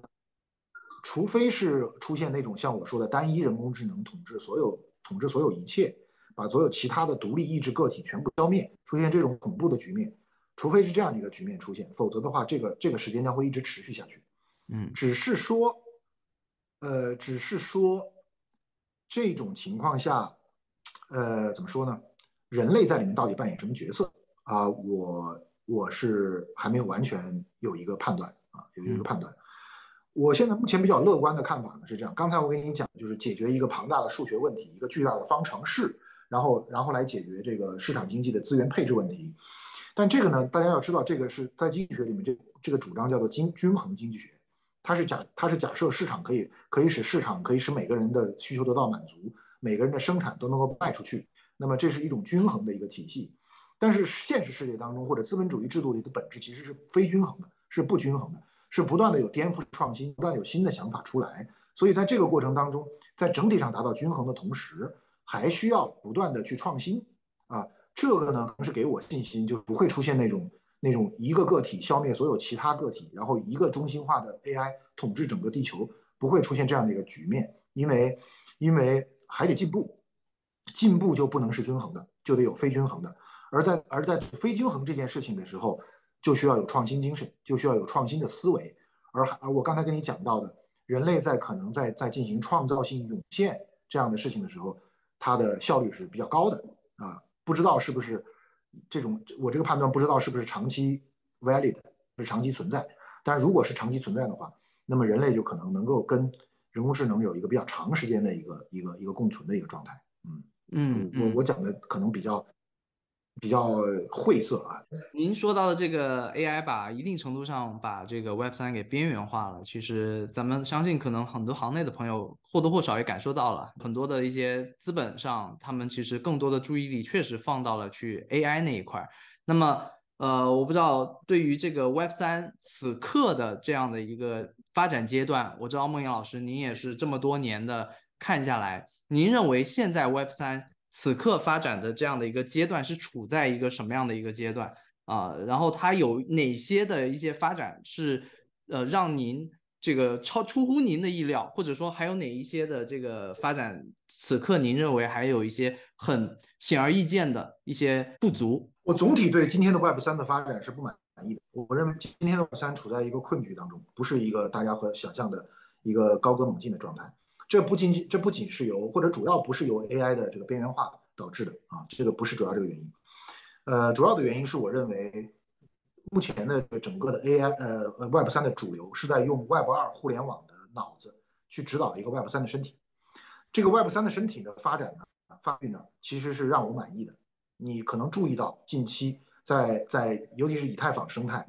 也包括一些非以太坊生态，在技术上取得了很好的一些进展。4337，对吧？可以解决用户体验的问题，对吧 ？ZK 可以解决隐私计算的问题，以及这个计算量扩张的问题 ，L2、L3 这种体系，对吧？当然，这个 L3 我目前还存疑，对吧？然后呢，我也不谦虚的说，我们3525其实也在解决一些重要的一些问题，其实是解决一些重要的复杂资产上链通证化的问题啊。那么这个我们待会儿我可以展开讲啊。那这些点，我认为都是在技术层面上在发展在发育，但是呢，你可以认为这就是一个青少年，他的四肢、他的肌肉啊、个子长得非常快啊，但是他的脑子，他的脑子不成熟。这个脑子什么叫不成熟呢？这个脑子它是两个状态，它是两种思维方式，目前正在 PK， 然后呢正在混战，然后有一种不交合啊。这两种方式，一个就是原来带有这个原教旨主义的这种理想主义的这种东西啊，然后这种东西呢，我认为目前很大程度上发生了异化啊，就是关于去中心化原教旨主义，这套体系就是 Web3理想主义的东西。但代表人物呢，活着的就是维塔利克，对吧？维塔利克我是非常认可的，就是我非常的甚至是崇敬啊维塔利克。他虽然年纪比我小很多，但是我非常崇敬他。他是这个代表人物，而且我认为他也是没有被异化的啊。但是在原教旨主义这群人群当中，绝大多数的人，我认为已经被异化了。这一点我待会说。还有另外一个就是我们这个由于前面这部分人被异化了，按照这个孙红雷的说法，叫你们不争气，对吧？给你机会了，你不争气啊，你不中用啊。那么这样一个情况下，实际上呢，今天这个行业里越来越多的出现了这个传统互联网的思维和传统互联网的这一套主张和这套体制，对于区块链，对于去中心化这个新的技术体系的一个侵蚀啊。那么 Web3呢，我是从众，大家都愿意这么说，我就这么说。Web3实际上不是一个我特别喜欢的一个词儿啊，因为 Web3实际上本质上代表着 Web2这一群人，古典互联网这一群人成功的篡夺了Crypto 这个世界里的这个思想主导权以后所产生出来的这么一个词儿啊。我可能是今天是第一次表达这个观念，因为我平时我也经常使用 Web3。因为我这个人在使用这些词儿方面，我不是一个特别特别较真儿的人。对，大家喜欢用这个词儿，我就用这个词儿。而且呢，Web3也有它的正义性，就是说它要争取让这个技术为10亿级的用户所使用啊，它这个是正确的。但是不得不说，现在整个在 Web3体系里面，我们这套叙事啊，这套思维方式、评价体系，对于人、对于项目、对于组织方式、融资的模式的这套东西，其实基本上是从 Web2抄过来的，是从互联网抄过来的。对。然后呢，对于你的评价，是不是给你投资，然后给你的这个整个的这个对于你的这套成长的一个，主要是个评价体系吧，对于你的成长的一个主张啊，一个判断啊，这个都是从 Web2抄过来的啊。你有多少用户，你多少流量，你的营收如何，就这套东西其实是 Web2过来的。Web2过来的东西，相当于就是装了一个 Web2的脑子，然后来指挥一个 Web3的身体，你知道吧？来指挥一个区块链的身体。我告诉你，这条路呢，走通的可能性不是很大。我是这么认为的。对，所以你可能以前没有听到过，因为我一般不怎么说这个观点啊。但我认为这条路的走通的可能性不是很大。真正 Web3能够走通的路线，还是要回归到理想主义的那一端，然后的话采取改良主义的心态，用理想主义的方法啊，对于这个现实世界采取改良主义的心态，去进行一个跟现实世界进行一种整合融合，但是要保持一些理想主义的一些基本的东西，这是我的一个观点。所以这个观点比较复杂，也不好也不容易讲清楚。我还自己还没有梳理清楚，但是我今天尽可能的把我的一些想法跟你讲一讲啊。那么这个最典型的就是说这个流量思维啊，就流量思维是典型 Web2的一个思维。如果 Web3就互联网区块链的这帮人用流量思维来指导你的整个的这个发展啊，我可以断定就是。我可以以很大的把握断定是没有机会的，就是你打不过 Web2啊，因为流量是 Web2或者是传统互联网最强的一个地方，它在这个领域里面已经奋战厮杀，然后反复磨砺打磨20-30年啊20-30年，然后对于流量是流量的本质性质是什么，然后流量就是怎么把流量进行一级级的转化，变成资产，变现啊，这个变成营收，怎么样给流量进行可持续化的赋能，等等等等，他已经做了极其深入的一个研究和探讨。如果我们仍然是一个在 Web3里面仍然是个流量思维啊，那么没有机会战胜 Web2，这是我的一个理论。这也符合人类历史上就是大量的这种怎么说呢？大量的这种叫做颠覆性创新成功的路径也是如此，很少有或者说几乎没有颠覆式创新是走被颠覆的对象的那套模式和那套路线，最后能够后来居上的没有，它一定是在一个新的领域，一定是在一个新的原来那些领域不在乎或者不重视，不在它的评价体系之内的一个方向上突然取得突破，然后取得压倒性的这样的一个取而代之的效果。所以我觉得现在这个 Web3最让我担忧的就是原创思想、底层思维的一个枯竭。其实不是枯竭，是主流的脑子被主流的 Web3人群整天跟你探讨的这些问题，不论是技术问题，我要提高性能，我才能有更大的流量。我告诉你，流量是一个核心问题，提高性能我才能有更大的流量，解决隐私问题我才能够引入更多的这个公司进来，这些东西都对，都没有问题啊。但是它都不是第一性的和最底层的东西，就是最底层的东西到底是什么？其实，这个问题是最应该被讨论的问题，但是没有，就是我们讨论的很少，尤其是我们华人讨论的非常少，你知道吧？华人的关注的还是钱，还是什么东西能赚钱？这个交易所能赚钱啊，做 OTC 能赚钱，咱们赶快搞。香港现在有搞 OTC 的机会，有搞交易所的机会，赶快去弄，开会啊，这个做媒体，然后这事儿已经被探讨出来的这个有这个盈利模式的方式，还有我还遇到一些创业者非常骄傲的跟我说，我们不挖金子，我们不送水啊，这个商业模式确保能成功啊，他妈确实确保能成功，但是它真的不是这个行业最底层、最本质、最核心的问题，总得有人去像当年的这个中本聪维塔利克一样去思考这个行业底层的问题。这个行业现在最大的问题就是它是一场社会运动，社会运动是需要思想去指导的，是需要原创思想和底层思想去指导的。但是放眼中外啊，放眼中国人和外国人，就是具有底层思考能力的人非常少，去做这个事儿的人也非常少。我觉得有这个能力的人不少，但是真正去做这个事儿的人，去从这个角度去思考问题的人非常少。我这讲的比较抽象啊，可能也有比较大的一个批判性啊，但是这是我内心真实是这么想的，就是说核心问题还是那个点，就是说何为有效率？何为有效率？对不对？我问你一个非常简单的问题，你现在把这么多的这个资金啊，从银行和中央银行和政府的中心化控制之下，转移到个人控制，转移由每个人的个人的钱包用密码控制。假设这种东西将来能够获得80亿人的支持，80亿人、100亿人，每个人都可以完全控制自己的这个资金，和货币都可以自由的转账。我问你，这种方式它在什么意义上是更高效的呢？它是更有利于创新呢，还是更有利于我们的生产力的发展呢？是更有利于我们每个人的福利的增长呢，还是更有利于我们实现这个外空殖民呢？到底是在哪个意义上它更加高效呢？有人探讨这个问题吗？没有啊。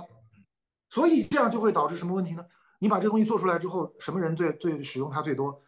洗钱的、灰色交易的啊，扩大我们的自由，这个很好啊。我并不是说抨击和否认这些东西，但是就是我们缺少对这个问题、对 Web3、对区块链的最底层的思考。你要知道，互联网啊，它的这个底层思考很早就取得了突破。在1998年的时候，这个谷歌的首席经济学家范里安就写过一本书啊，对于网络经济学做了，他是一个世界一流的，我觉得应该可以拿诺贝尔奖的一个微观经济学家。所以他在1998年出版这本书里面，就把网络经济学里面的最主要的一些观点和理论和一些重要的基础设施都奠定好了，包括比如说你最有名的，比如说边际成本接近零，软件和服务向一个新的用户提供软件和服务的边际成本接近于零，对吧？然后这个网络效应，网络的边际效应递增，然后控制所谓的锁定效应，像这样的一些贯穿整个互联网20-30年发展的这样的一个基本的经济理论，在1998年的时候就已经完全成熟了。对，它对于互联网、对于网络经济是怎么有于提升什么方面的效率，能够给我们的生产生活在哪个方向上，在解答什么样的数学问题方面提供了更优的解，这样的问题上早就给出了很坚实的一个回答。这么多年下去，大家干的无非就这个事儿。你别看抖音张一鸣或者我们这个新一代的什么 Airbnb， 现在这个又出现在 Web2 时代，不管它的产品形态是什么，它本质上都符合，都是基于或者说都是暗合这个经济学这个基本理论的，早就已经确定好了。网络经济学它有很多的东西，它是跟传统世界里的经济学是不一样的。它就体现出，比如说很多原来传统实体经济里面边际成本是递增的，但是网络经济学里的边际成本是递减的，甚至是接近于零的，或接近于零，对吧？可是边际效益呢，不断的增加，所以这个它导致一个跟原来传统的在工业时代，就是机器时代的经济学反过来的一套东西。可是它也很好的回答你，就是说我是在解决什么问题，我在什么方面效率更高啊？可能会出现什么问题，都给你讲得很清楚。我们 Web3到今天在这个问题上，我没有这个能力啊，我不是经济学家，对吧？但是我们的学者在干嘛呢？对不对？你能给我讲讲，就 Web3这种强调我们每一个人能够自主，就拿咱们就不说别的数字货币吧，我们假设一天我们全世界的政府都开明了，让我们每个人都手里都可以用自己的数字货币钱包来进行支付，然后也没有人能够很随意的去那个，对吧？当然，智能合约的好处比较容易说明，它可以提高自动化嘛，对吧？可以提高自动化，降低执法成本，这比较容易说明。但是绝对的通过密码学意义上的私有化，然后导致的这种资产的私有化和自由交易，全天24小时，7乘24小时，这个这个不间断的无国界的这种交易，它究竟带来的是什么样的一个经济学上的一个意义，对吧？它是你说它优化了，它提高了我们人类的福祉，是从哪个角度意义上来说就没有，对这个东西就没有。没有这些东西就导致非常严重的问题，就是你既然没有思想，那你的这个空白就会被传统的思想所占据。是。那么大家就还是会说 OK 啊，那你做个 Web3项目，你告诉我你的流量是多少，你的营收是多少，你能创造多少市值，还是这种思维。所以我们整个区块链里面的这帮人搞来搞去，最后还不是在做上市这件事儿，只不过把区块链成一个监管比较松弛的一个股市来进行而已嘛。可能有的人经常也会有一个最常见的一个问题，就是区块链它到底优势是什么？它到底所谓的这个真需求到底是什么？它有什么是可能是 Web2这样的一个时代真正是解决不了的问题？我相信是其实至今为止还是困扰很多朋友的这样的一个问题我觉得其中的一个角度确实如孟岩老师所说，他很多的可能还是带着那种Web2的那种脑子那种思维进来，那以这样的角度去看，那我就看说，哎，你这个 Web3这个产品，我跟 Web2产品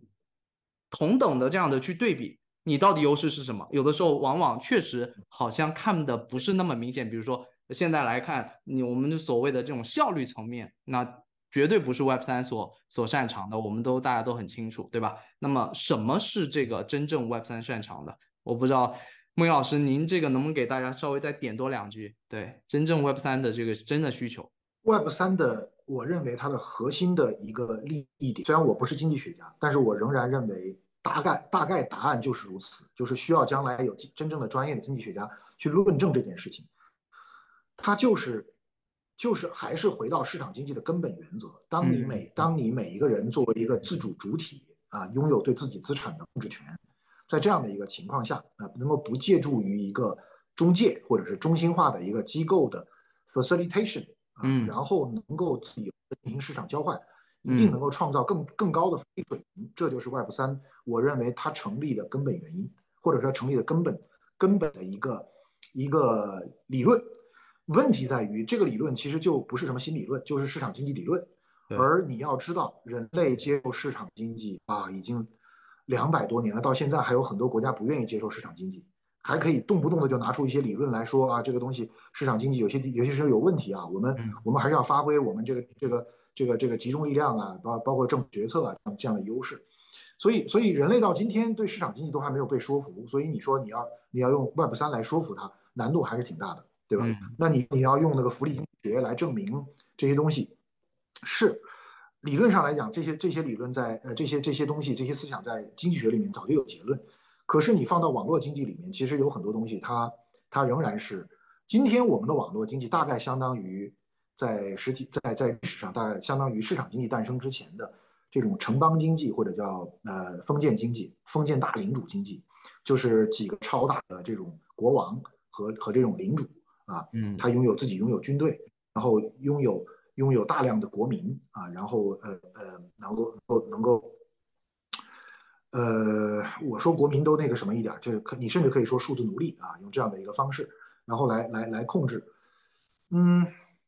你必须要证明，就是说，OK，我把你们这些领主，把这些这个大的这些国王，把你们给解构了，然后归到我们自主的个体或者法人，然后我们进行一种充分市场化的交易，它能够创造更高的财富水平，能够带来更多的创新，需要证明这一点。那么我刚才提到的异化的问题就在这儿，就是说，因为我们大部分的人是带着 Web2的脑子来做 Web3的，包括我自己在内也是如此。因此，我们一来之后，第一个时间都是想着还是说，这个地方有一块新的这个新大陆，赶快我到这儿来做王，我到这儿来做领主。他是脑袋是这个想法，但是 Web3区块链的本身的这个意图确实不是这样，它确实是构造一个新的一种社会形态，或者其实不是新的，就是理想的市场经济社会形态。然后我们来证明，在这个领域里面有更多的创新能力，有更强的财富创造能力和福利创造能力，分配更加公平合理，对吧？那我个人认为呢，其实 ICO 也好，然后最早的就是比特币的那种模型也好，它其实就是比较接近于区块链最自然的和最有效率的一种模式。对，但是问题在于，大部分的人带着的就是不是制度不对，是人不对，我们的脑子不对。我们大部分的人，绝大多数搞 ICO 的人带着的是想自己这个称王称霸的这样的一个脑子来进入新的这个大陆的，因此他就把这个事儿给干砸了。这就是我说的异化，这就是我说的异化。本质上来讲，这就是怎么说呢？种下龙种，收获跳蚤啊！就是你想想看，为什么比特币跟以太坊能成功，对吧？这个比特币跟以太坊想成功，它对于 Web2 的态度是个什么态度？就是你不要让我回答我怎么战胜你，成为一个比你更牛的国王。不要让我回答我怎么能够战胜你，成为一个更强的微信，或者是支付宝，或者是亚马逊，或者是这个 Google。我根本不想成为你那样的人。我要做的就是把你们手里的权利给你砸掉啊！我要让那诸佛都灰飞烟灭，明白我的这个意思吧？就是你看过那个让子飞，张麻子对黄四郎说：“没有你对我很重要，我不想自己成为一个更牛的黄四郎，我要把你的那个体系给你解构了。”明白我的意思吧？你必须有这样的精神，你必须有功成不必在我，或者说，我做了这个比特币，然后我就消失了，甚至我就死了。你必须有像维塔利克，我认为还是有这样的气质或者精神性质的。我做这么一个以太坊，但是最大的获益者不是我，我不是要做一个巨牛逼的公司，去跟谷歌、去跟百度、去跟 BAT 什么这些公司去竞争。我不是要变成比一个更强的恶魔，不是这个概念。我就是要做一个东西，然后把你们这个给你解构了。你得有这样的精神和态度。你去看看我们这16、17年以后进圈的有几个人有这样的一个精神态度？我这么说，我自己都没有，我自己要自我看，我都没有这样的精神态度。我不断的用这个东西来提醒我自己。但是我现在做的事情也是一个，就是我必须，我觉得这个行业最大的问题就是它的整个生态，它的整个评价体系、资源配置方式已经Web 2化了，已经古典互联网化了。所以我们再想做点事情，对不起，我还是得按照这条规则来。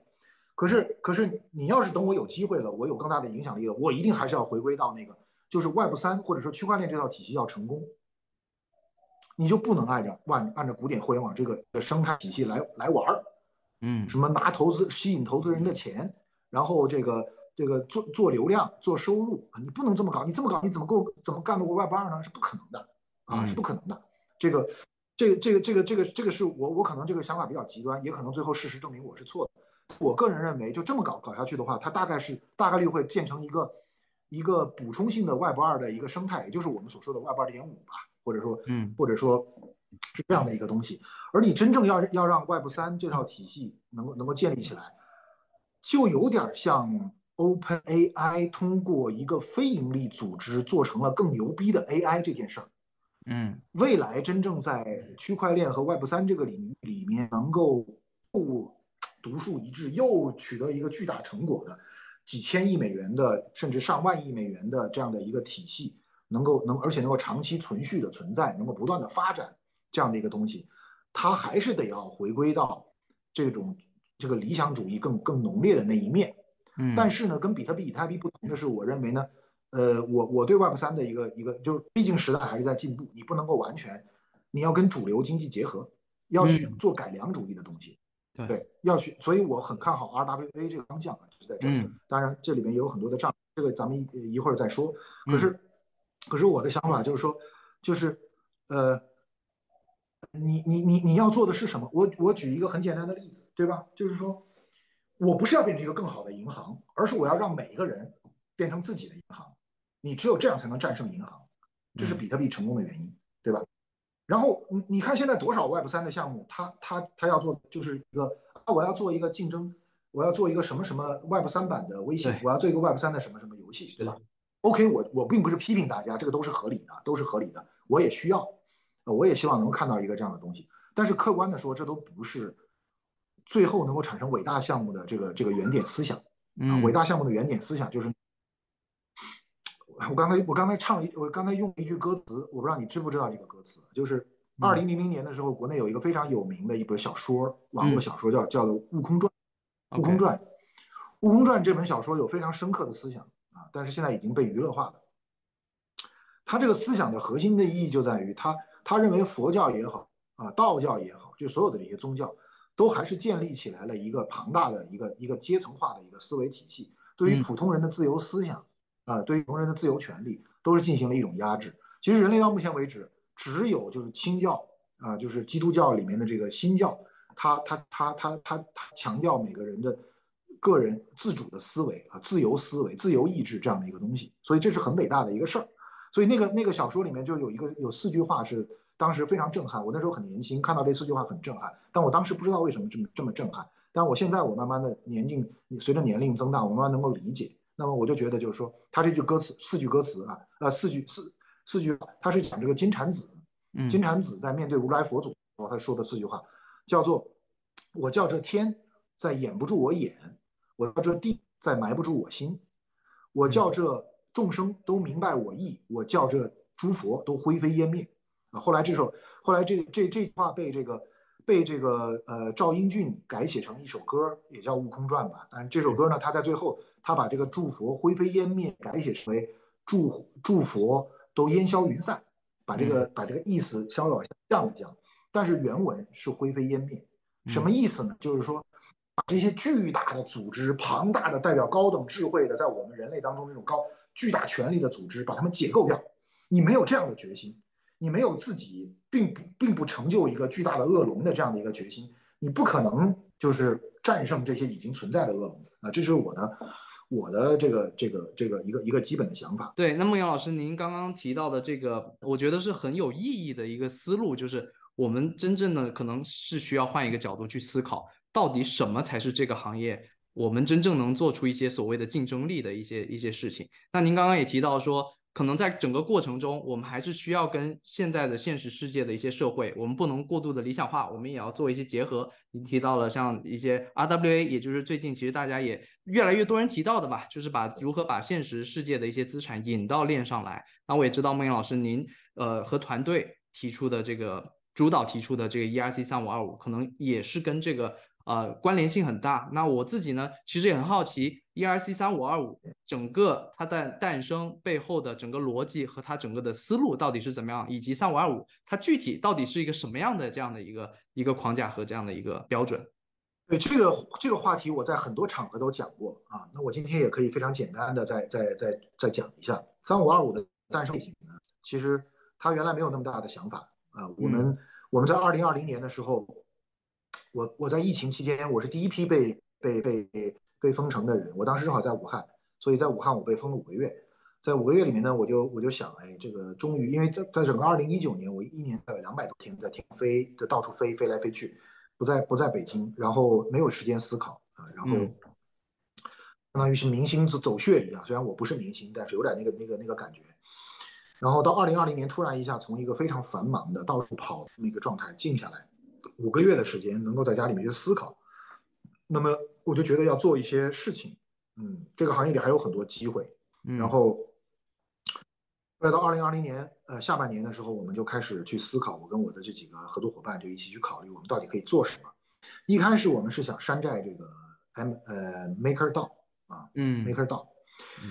然后呢，但是在山寨 MakerDAO 的过程当中呢，我们做了一个研究，就是把 MakerDAO 可以改进的这个点，我们总结出6个点来，我现在都忘了是哪6个点。但其中有一个点，就是我们觉得可以把这个 MakerDAO 里的金库票据化，然后呢，把这个想法最后单独提出来说，后来我们发现给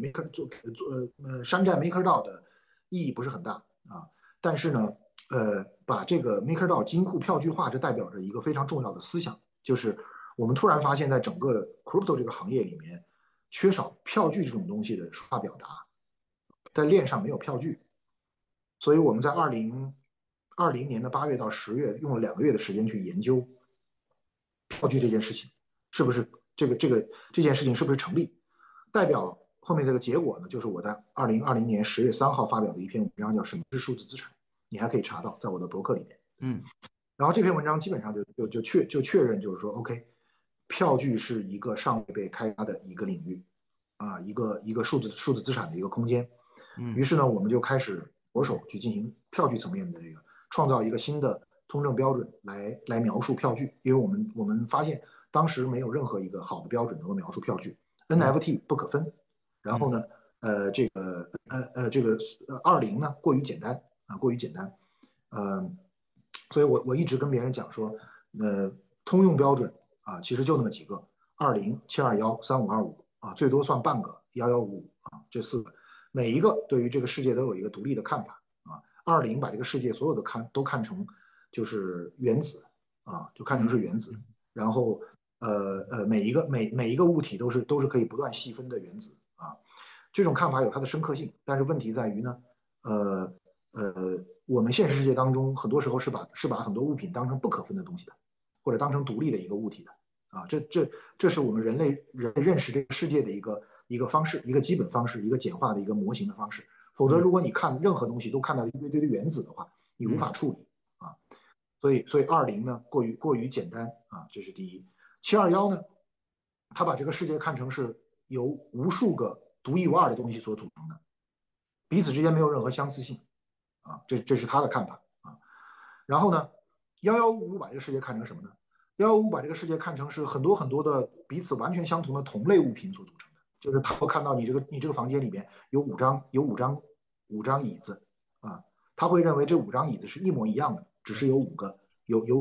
数量有5个，对。而3525看待这个世界的看法是，他是把这个世界看成是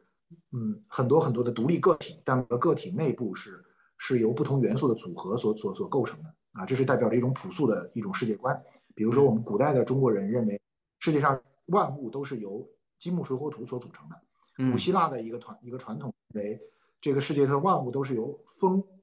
土、水、火组成的4个元素所组成的，只是把这4个元素以某种比例配到一个容器之内3525也是这样一个观念，就是我们认为数字世界当中的一切其实都是容器，在容器里面我们容纳这种各种各样的不同的这种元素，然后组合成我们所需要的东西。所以我们3525对于世界的看法是它的容器观所以我们当时呢，就是票据其实就是个容器，在票据里面你能容纳很多东西，写很多项，然后有很多说明，对它做很多描述。所以当时我们瞄准了票据这样一个方向之后，我们就在这个方向上努力了23个月经过4次大的改版，在去年的9月5号推出了3525的标准。在这个过程当中，我们也没有闲着，只是做研发，而是不断的去做我们的产品，然后希望用这个产品跟这个研发相互的研究，相互的这个支持，相互的印证。然后在这个过程当中，我们推翻了我们前3个版本的这个标准，最后呢，在去年的6月份形成了最后一版标准，然后又通过几个月的程序，到去年9月份，最后形成了3525的标准。然后与此同时呢，我们也做了两个版本的产品。第一个产品是2021年9月份上线的这个投资协议的通证化，就是这个票据代表的是你的投资协议，里面锁住了你将来应该得到的所有的 token。然后按照票据所规定的方式和时间进行释放，这是第一个版本。第2个版本是2021年12月上线的债券这个我就不多解释，债券是啥咱们都知道。但这2个产品其实都不是完全基于这个标准的最后标准的3525开发的，都代表了那个时间我们对这种新型资产的一个认识。一直到去年的9月5号，3525这个标准正式确立之后，我们是开发我们的第3版产品。那么现在呢，第3版产品是3月20号落地的，它是一个基金超市待会儿我们可以更加详细展开。但总体而言，我想让你知道的是 ，Solv 是一个有关于数字资产方面有一个原创性的想法，然后做了一个应用，去印证我们这个原创性的想法，印证和哺育我们这个原创性的想法，让这个原创性的想法不断的成长和成熟。但我们Solv最后的成果其实是2个，一个是一个具体可用的一个应用，就是这个目前来看是这个基金超市它可以处理，可以构造这种高度复杂性的基金有多种底层资产组合之后产生的这种基金，然后最重要的是可以做优先，可以做夹层，可以做劣后这是我们一个产品大家可以用的。还有一个就是我们产生了这个3525这个标准，以及我们将为这个标准构造一个生态，去允许独立于我们的第三方去构造去把更多的资产用3525的这种形式把它放到链上来。而这其中有3类主要的资产，第一类是账户类资产啊，就是账户抽象型资产，像钱包一样，它是个容器，它可以容纳别的资产，这是第一类资产。典型的代表作可能就是会员卡，或者是钱包、票据，这种东西。第二类资产是高度就是具有一定的复杂度的高级金融衍生品，包括像 ABS、MBS、CDO 这种分层的优先、夹层、劣后这种东西，包括组合 ETF 指数这种比较复杂的这种金融衍生品，用3525格式化的表达，非常的方便啊，也非常的灵活。第3种就是真实世界资产上链，因为3525具有非常好的、非常强的信息描述能力和与外界的动态信息对接的这样的一个能力，能够实时动态的反映外部世界资产的状态变化，因此呢，非常适合用来表达 RWA。所以这就是3525的几个主要的应用场景。那么我们除了做了 Solv 这样的一个具体的产品之外，还要做这样的一个整个的这么一个生态的基础设施，让任何第三方都能够在 Solv 上面，不是在 Solv， 在我们这个基础设施上面去做各种各样的这种半云质化的这种资产，或者具有容器性质的资产。那么我们相信这个东西是有很大的前景的。您这块是怎么去构思整个 ERC-3525未来长远的一个发展？您是会团队去主导说，整个 ERC-3525标准的整个发展，还是说您会通过什么样的一个思路去把整个 ERC-3525的这个所谓的 mass adoption 去逐步去展开呢？我认为现在的我在团队当中的角色越来越清晰，我是要把3525的生态做起来。把3525生态做起来的最主要的做法，就是像当年的 Vitalik 和当年最早的这个中本聪一样，要不断的去布道，要去把这个道理讲清楚，然后把手放开，让大家来做，把最大的利益贡献给社区。这个不是一句口号。有人现在在我们3525里面要去做交易所，我们支持，我们不会跟你去竞争。你去做3525的 SF 的交易所，我们支持。有人要去做各种各样去做钱包去做游戏，去做社交，我们都支持不会因为说我们是3525的创造者，所以这些东西必须我们来做，没有这样的想法。最好就是我们大家一起做而且你们加入的比我们成功，我们与有荣焉这是第一个。第二，我再把这个话题深入一点因为我这个人，你跟我聊多了，你就会知道，其实我是喜欢不断往下钻的，我的思考是喜欢往下钻的，不是喜欢浮在上面的。我们这个团队之所以跟很多其他团队表现的有点不太一样，尤其是跟华人这个团队表现很大的不太一样，其实有两个根本原因。第一个原因是被迫的，还有一个原因是我们主动的。被迫的原因呢，很简单，我们这个团队没有很多团队的，就尤其是现在比较火的这个原创团队，这个Web3团队这种光鲜的技术背景还有非常好的所谓的什么名校的背景然后我们这个团队两个70后加一个90后，我们并不是一个很多投资人非常喜欢的，或者特别愿意追捧的那种所谓的明星创业团队的那种感觉不是这样。我们这个团队，我们没有就是进行这种突破性原创技术创新的突出优势，不是我没有这个能力，我们将来会有一些这样的能力展示给大家，但是这不是我们的突出优势，这一点人家投资人没看错另外呢，我们也不是什么密码学这个方面具有什么专利或者什么方面的这个核心原创技术的这个拥有者可以这么讲，就是我们不是传统意义上按照 Web2 古典互联网思想来眼光来看待最适合搞创新的、最有创新能力的那一种创业团队。因此，在这样一个情况下，我们只能突出我们最大的一个优势，就是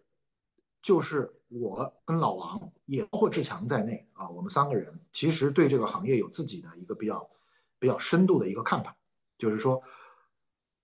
我们认为 Web3是一个社会运动，是一个社会运动。那么，因此你需要对于社会运动它的方向、它的正义性、它的价值主张，你要有一个看法。这不是我们华人团队最擅长的，这实际上带有一些社会层面的一些思考的东西，而这种东西呢，恰恰是我们这个团队的优势。如果你听过老王做这个文理两开花啊，做这个 Will 做文理两开花，你就知道他也是一个有非常深度的第一性思考的人啊。我跟他两个人很多年的朋友，我们这个年龄也决定了，我们在这个方面有一定的思考的优势。对，我们是从数字资产的角度切入进去，这就我要谈到我们的第二个创新的主要选择。我们的主动选择就是我们是从数字资产这个角度主动切入进去，来进行创新的。我们认为这个地方有空间，这来自于我们这么多年的，既来自于 Ryan 的这个敏锐的作为年轻人的这种天然的敏锐，也来自于我跟 Will 长时间的过去主要的成功的经验，但主要是失败教训，在这个过程当中的痛苦的思考得来的这么一个方向啊。因此呢，我们主动选择了主动选择了就是票据数字票据这个方向。那么主动选择这个票据这个方向的一个核心的思考，又来自于这样的一个点，就是我认为区块链是个非常昂贵的基础设施，与它对应的中心化系统相比较，它无论是在性能上，还是在存储，还是在这个价格上都没有优势，甚至是很大的劣势。那么它唯一的优势就是它的应该不是说唯一，唯二的优势就是它的这个透明性和安全性，这是它唯二的两个优势。那么值得为了透明性和安全性这个放弃低成本、高效率、快反应速度和用户体验这样的东西不多不多，这样的事情也不多。你可以用两个角度来理解区块链上的适用场景，一个是动词，一个是名词，一个是谓语，一个是宾语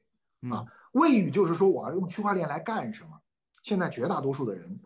在 Web3 创新方面都是从谓语的角度来思考的。我要创造一个新的一种这个 AMM 我要搞一个新的借贷协议我要从谓语的角度来思考问题。而我们这个团队的思考方式是宾语，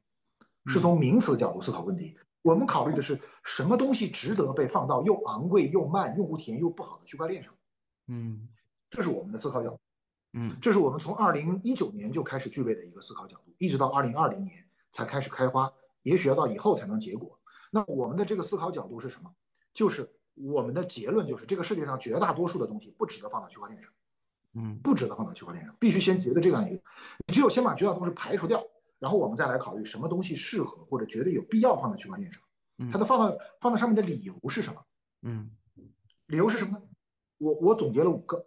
我总结了4个，有一个台湾朋友帮我增加了一条，4个加1 5个，你看看是不是这5？第一，身份，身份是每个人最重要的资产。最重要的资产，你任由你的身份放在一个中心化数据库里，有人随意增删改查是非常危险的。所以身份绝对是值得放在链上的。第二，社会关系及社会评价。当你是你之后，你最重要的就是你要知道你是谁的儿子，是谁的父亲，是谁的朋友，是哪一个公司的员工，你的社会关系，你跟谁是朋友，谁认识你，谁跟你之间有什么样的一种社交关系，这是你最重要的资产。没有这个，你光有一个光杆身份也没有任何意义，对吧？所以社会关系以及社会评价，大家对你的评价，这是你最重要的资产。好，第3个，具有金钱价值且有流动性的资产，这个我不多讲，对吧？房地产、股票、货币都属于这类资产，债券。第4个，重要的交易，能够说明你是谁，你跟别人有什么关系的重要的交易记录。你买一个棒棒冰买一瓶矿泉水，这个交易不重要，没必要记录。就这种东西没必要放在链上。什么样的东西放在链上？你买房子，你从银行贷款还贷这样的一个你找别人借钱，然后按时归还嘛，这样的交易记录，它是能够说明你是谁，能够说明你的信用度这种东西是重要的资产。这4个是我总结的，后来又有人帮我总结了一条重要的控制权。重要的控制权，这5个东西在我看来是值得练的。OK， 那么我们来看看，把这5个东西搬上链，你需要什么样的技术？你会看到过去10几年，整个行业都围绕着一个资产来进行什么呢？数字货币，或者叫具有金钱价值的且有流动性的资产。那么描述这样的资产，你看这样的资产主要是什么？主要是货币、股票、债券，然后房地产啊什么这些东西啊。刨掉这个房地产这些东西之外，你看前面这几个东西，其实都是 ERC-20很擅长于描述跟表达的，对不对？好，然后后面出现了什么艺术品、收藏品啊，这是 ERC-721很擅长表达的。但是把这些东西所有加在一起，他们是不是都挤在这个第3类里面，对不对？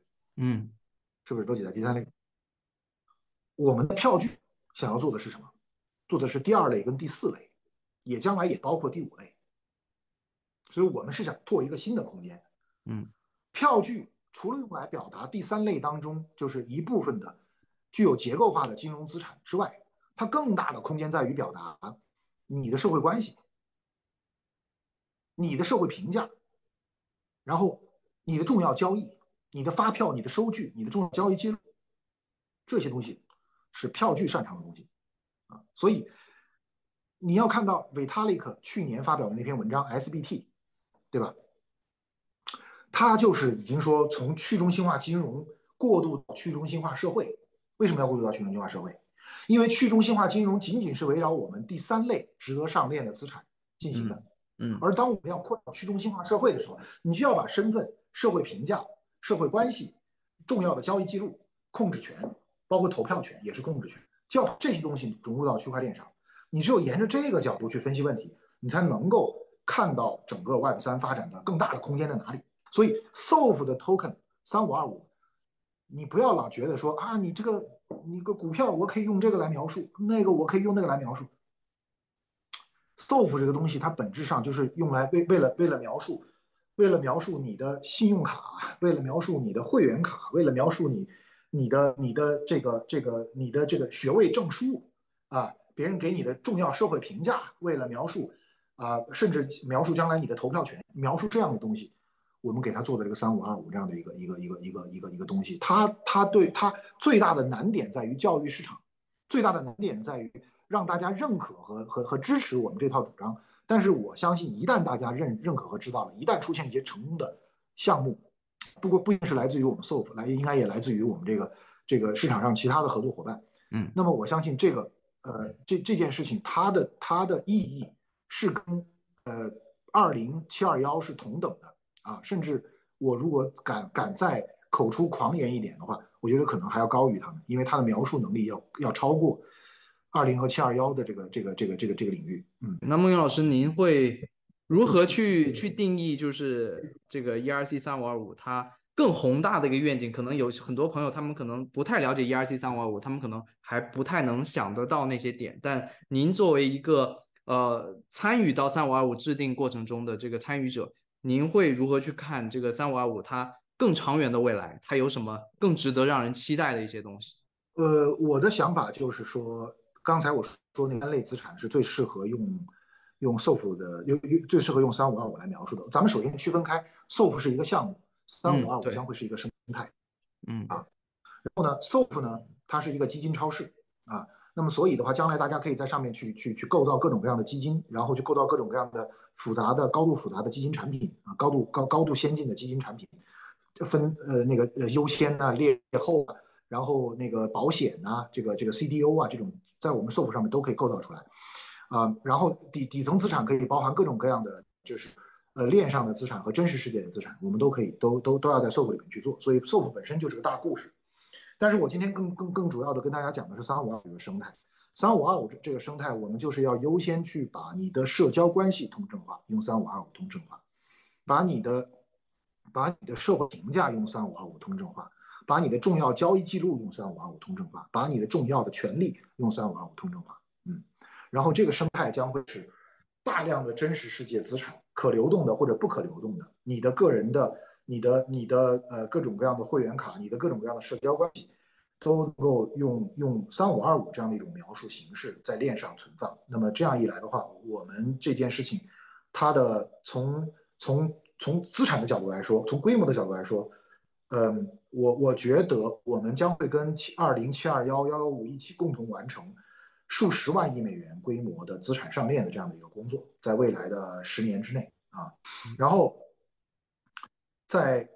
意义的层面上来说，我更关注的是意义层面，或者我说的可能有一个老掉牙的词，一般人听起来会发笑的词，道德层面上的词，道德层面上、价值观层面上的事情。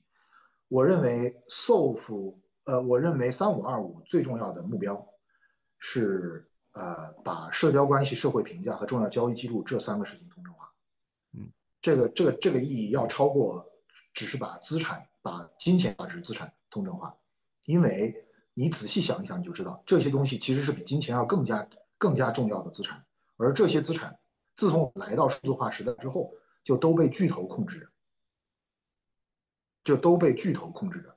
巨头之所以今天有这样的无边的权利，核心原因不是因为他们掌握了我们的钱，是因为他们掌握了我们的关系、我们的身份、我们的账户、我们的社会评价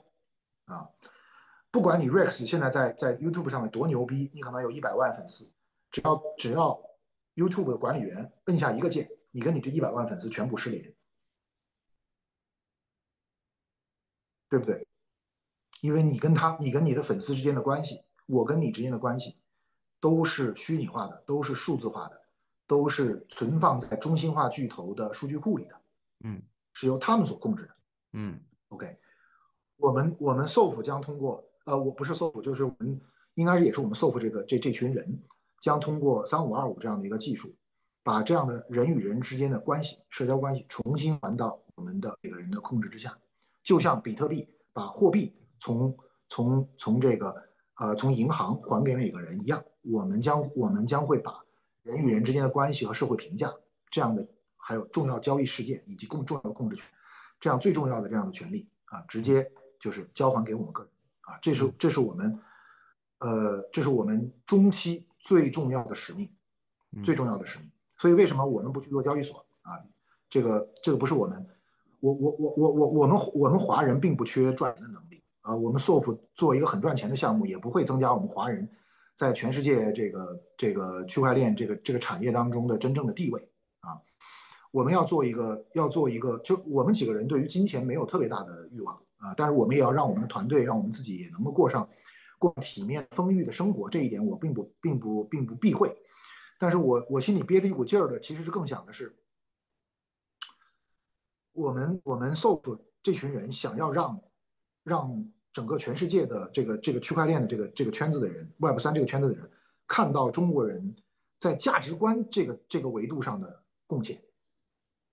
在原创思想的这个维度上的贡献。注意，我的定位就是区块链和 Web3 本质上根本就不是个技术创新。所以很多人跟你来谈技术创新很好很棒但是你要看到它的本质是个社会运动，社会运动是价值观驱动的，是关于何为更好的社会，什么是更好的生活，关于这样问题的回答。所以我们 Solv 这群人想在这个方面做一点贡献，想要让别人，想要过5年之后，让整个行业会说，哎，有这么一个华人团队呢，他们对于什么东西应该被通证化，什么东西应该上链，应该建立一个数字时代人与人的一种新型关系，一种新型协作体系，有原创性的思想贡献和技术性的贡献和工具性、产品性的贡献，这个是我们追求的。我相信我们把这个事情做成了，我们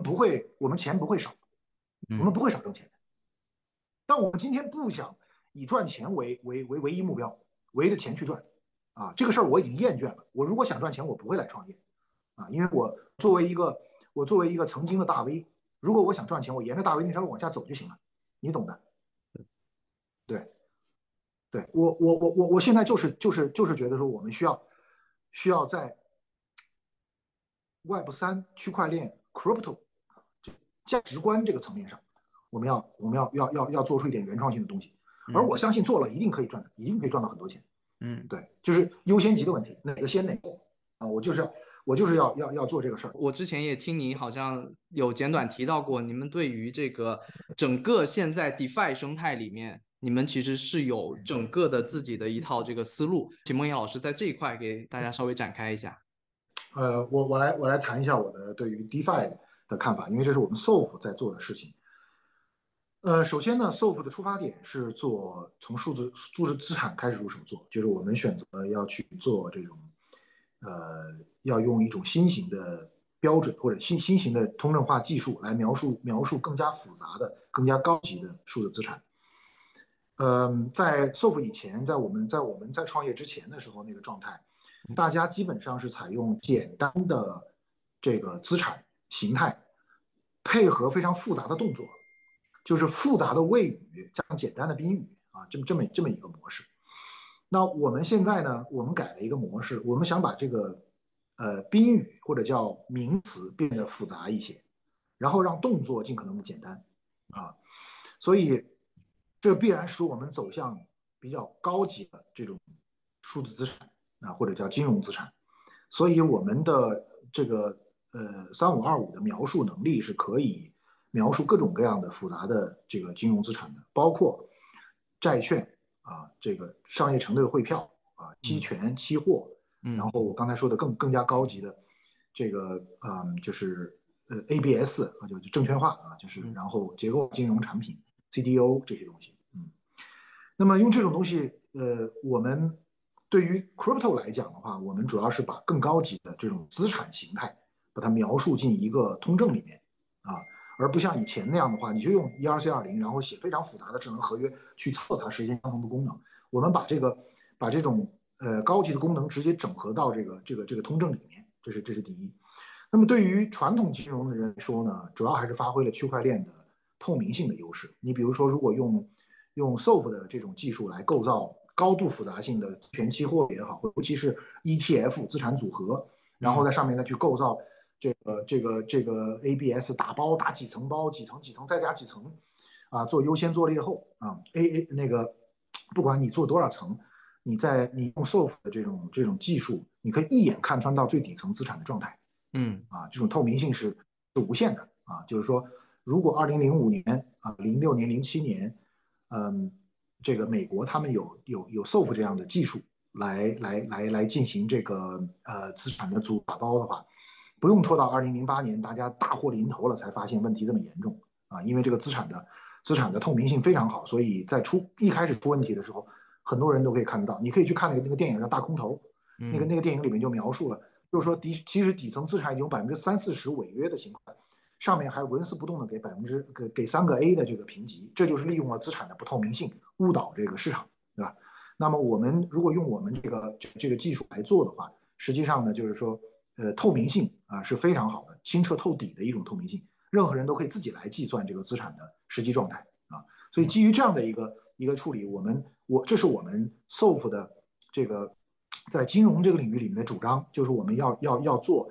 高级的金融衍生品和高级的金融资产啊，然后保持它的区块链的优势，就是透明性啊，然后不可篡改这样一个东西。那我刚才讲了325的3个主要应用场景，一个是带有容器性质的啊这样的一种资产，还有一个是高级金融资产，还有一个就是我们说交易就是真实世界资产。实际上，第2种跟第3种之间是有重叠的啊，是有很多实体资产，可以跨越互联网，跨越区块链跟这个链外的这个边界，来到链上被通证化的。一旦被通证化之后，它就可借由已经开发出来的这些高级的结构，能够变成更加复杂的金融资产。OK， 好，那么讲到这里呢，我就得说，就是说 Solv 走了一条什么路线呢？第1版我们走的是这个投资协议，第2版我们是债券。那么到第3版呢，我们终于就是开始接近于实现我们那个闭环了啊。我们闭环其实就是要完成结构化金融的闭环，因为整个人类就过去几十年间，这个华尔街发生了3次金融革命啊，发生了3次金融革命。第一次是1950年代的资产组合理论，马科维茨啊。第2次是1970年代初期的这个叫做期权定价理论啊。第3次就是我们说这次这个 ABS 资产证券化理论，它的核心就是把一堆这个风险不同、收益率不同的资产组合到一起之后呢，然后按照他们的把它分层，按照这个按照收益来分层，像瀑布模型来分层，分成优先、劣后啊、夹层这样的一个格式，这是一个非常伟大的创新啊！这个创新不是来自于像第一次和第二次来自于学院派的科学家，来自于经济学家，不是，它是来自于这个来自于这个银行里面的实际操作人员，做这个房地产放贷的这个操作人员，他们在实践当中创造出这么一个产品。那这种东西呢，它的内在的东西，它把这个风险收益这个进行了非常好的一个隔离，让大家各取所需。第三次金融创新，也就是资产证券化这个创新，我认为它是前两次创新的集大成者。它的底层资产需要用到这个资产组合理论，然后它分完层之后，可能需要用到期权定价理论来给它制造一些衍生品，比如说 CDO 这样的衍生品。那所以我们经过了研究之后，认为 Solv 就要用我们的这个3525的能力，集中力量把这个第三次金融革命所创造出来的结构化金融的产品给它做出来。也就是说白了，就是资产的组合以及在上面进行现金流分层、收益分层、优先、夹层、劣后这样的能力，把它做成一个体系，做成一个平台，做成一套工具，使得你在底下放任何的，或者我不敢说任何啊，就大部分类型的这个基础资产或者叫底层资产，都可以用我们这套体系来进行风险的重新配置。来进行这个证券化和这个分层，那这将是一个具有普遍意义的东西。我们目前还没有完全做完，当我们完全做完，在今年内我们将完全做完的时候，我们将完成 Solv 将完成这件事情的一个大闭环啊，将完成这个事情大闭环，将会完成第三次金融革命，这个所具有的全部的这个功能啊，就是允许基金经理、个人允许实体组织。把自己的资产进行打包，然后进行这个分层，那么以及在上面构造衍生品这个可能还是后一步的事情，先完成这个闭环。那么我们觉得是我们 Solv 当前的主要任务，我们也认为这是一个具有巨大价值的事情啊，我们也要挣钱，也不是不要挣钱啊，这不要认为刚才我跟你提到说我们要去补那个价值观的短板，我们就不挣钱，我们恰恰是因为我们认为。我们做的这些事情既补上了价值观短板，而且还能够挣到更多的钱，所以我们才会去这么做啊。所以呢，所以 Solv 现在要做的其实就是这个基金超市。所谓的基金超市，其实就是给这个基金经理以及未来给每一个人一种去构造自己结构化金融产品的一种工具和能力啊，然后让他们把这种东西做出来。那么，我们相信这个东西是整个 DeFi 的一块新空间。对。我们这个团队的特点就是敢去开一条新路。我们觉得如果在 DeFi 里面都不敢这么做的话，那对吧？就是我们中国人就喜欢搞山寨，我们原来也想搞山寨，但是已经到了 DeFi 里了，你还不敢开新路，我觉得有点太保守了，所以试一试嘛，对吧？现在我们也不怕会因为一个事情没做成功就会死掉，我们现在有很多的布局不会因为一个项目不成功就死掉，所以我们敢于去做这样的尝试。从孟岩老师前面关于不管说 ERC-3525还是说 Solv 团队你们正发力的一些事情上面，确实感受到，一个是 ERC-3525它确实是一个链上原生的这样的一个标准，它跟链上的这个层面去看的话，它确实是带来了更多的一个链上资产的一个结构的一个丰富性。同时，我能感受到 ERC-3525带来的新的很多的一个可能性，确实会落在跟现实世界的这些资产 RWA 如何去让它去上链去让链下的一些现实生活中更复杂的一些资产能不管是金融的资产也好，还是非金融的资产，能在链上去表达出来。那在这一块，我也看到您最近在 Twitter 上面，您也写了一句话，就是您认为 ERC-3525可能是这个 RWA 去代币化在链上代币化最好的技术没有之一，能不能在这方面给我们稍微展开一下？您背后是怎么去想这个问题的？我先给一个非常明确的一个论断：3525本质上是智能合约通证化，它其实是通证化的智能合约，它给智能合约加了一层皮。你可以把若干个智能合约打一个包，然后加上一层皮，变成3525票据 OK， 好，那么这样一来，你就要知道3525在编程能力上是等价于智能合约的。OK， 这是这个重要的结论，我们不展开讲，因为展开讲就很长时间了。那么加了这层皮到底是干嘛的？加了这层皮是给人看的啊，是为了表达信息，为了表达信息。那么等价于智能合约这件事情意味着什么？这就意味着刚才我跟你讲的，我要表达高级复杂资产，那么我就可以把很多复杂的逻辑和功能打包到这个资产本身，就不再需要你在外面去做很复杂的智能合约去操作它，我可以把这个复杂的动作和逻辑打包到这个资产本身里，让这个资产本身变成 smart asset， 智慧资产，聪明的资产，对吧？那么我刚才跟你讲的 Solv 现在在做的事情，比如说结构化金融，它其实就是利用智能合约的技术能力，把这些分层啊、组合呀这样的一种复杂的能力，这样一种高级能力，直接打到这个资产里面，让这个资产本身变得很聪明、很智慧。OK， 那么这件事儿我做一个补充。那么作为一个可视化智能合约，它的另外一面，它的智能合约这一方面，解释了刚才我说的 Solv 制造高级和这个智慧资产的这样的一个能力。那么它的可视化解释什么能力呢？或者利用它这个可视化能力呢？就主要体现在真实世界资产上啊。因为真实世界资产，我们想要把真实世界资产放到链上，最主要的这个要求是什么？最主要的要求是穿透性，你能够穿透链上和链下之间的边界，让你能够实时的了解和确认这个真实世界里面它对应的那个资产状态。真实世界资产你不要理解为现实世界当中的物理资产，真实世界资产包含很多的种类，有一些真实世界资产，比如说我跟你的关系，这就是真实世界资产。这种东西是不需要，就直接可以我们把它描述一下放到链上，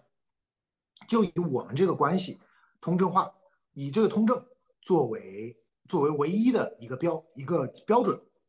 作为一个基础，我们来建立我们之间的关系。那么这种资产呢，我们突出的是3525的可视化能力可视化能力，以及它可以作为像一个钱包一样，可以收、可以发、可以存储其他资产的能力。这是我们来表达真实世界资产的第一个突出的能力，就是它作为一个，它有非常好的描述能力，而且可以承载我们之间的一系列的互动关系，对吧？你给我发了一张，你给我空投了一个纪念品 FT， 我呢往你那儿捐助了或者是赞助了这个几块钱，这些东西都可以在我们的3525里面表达。所以这是一类真实世界资产，就是关系类的真实世界资产，这是一类。但是大家提真实世界资产的时候，最普遍的考虑到的还是真实世界物理世界里的资产，这部分资产上链。好，这部分资产上链最大的困难是什么？最大的困难我们管这个叫硬连接，就是穿越链上跟链下的边界，让链上的一个 token 去代表链下的一个资产。那链下的这个资产，物理资产，如果发生状态变化，你链上资产怎么知道呢？怎么能同步呢？你那个东西已经破损了，已经消失了，我链上的资产怎么能够反映出来呢？这件事情呢，需要链上的这个资产，除了具有丰富的这个信息表达能力、可视化能力之外，除了具有智能合约那样的编程能力，能够自动的发消息报告 owner 有事儿发生了，除了这样的能力之外，它还需要有一个就是动态更新的能力，它的外部的信息动态更新然后它能够侦听现实世界，能够对接现实世界的 Oracle 数据feed 就是数据服务这样的能力。那么这些能力呢，都是我们在设计3525的时候重点考虑的东西。所以3525其实在针对动态更新数据包括可视化，包括跟外界的 Oracle 还有数据服务器对接这些地方上都做了一些精心的一些社会化。当然别的标准也可以做，但是可以说目前主流的标准当中，3525是在这个方面做的考虑的比较深的。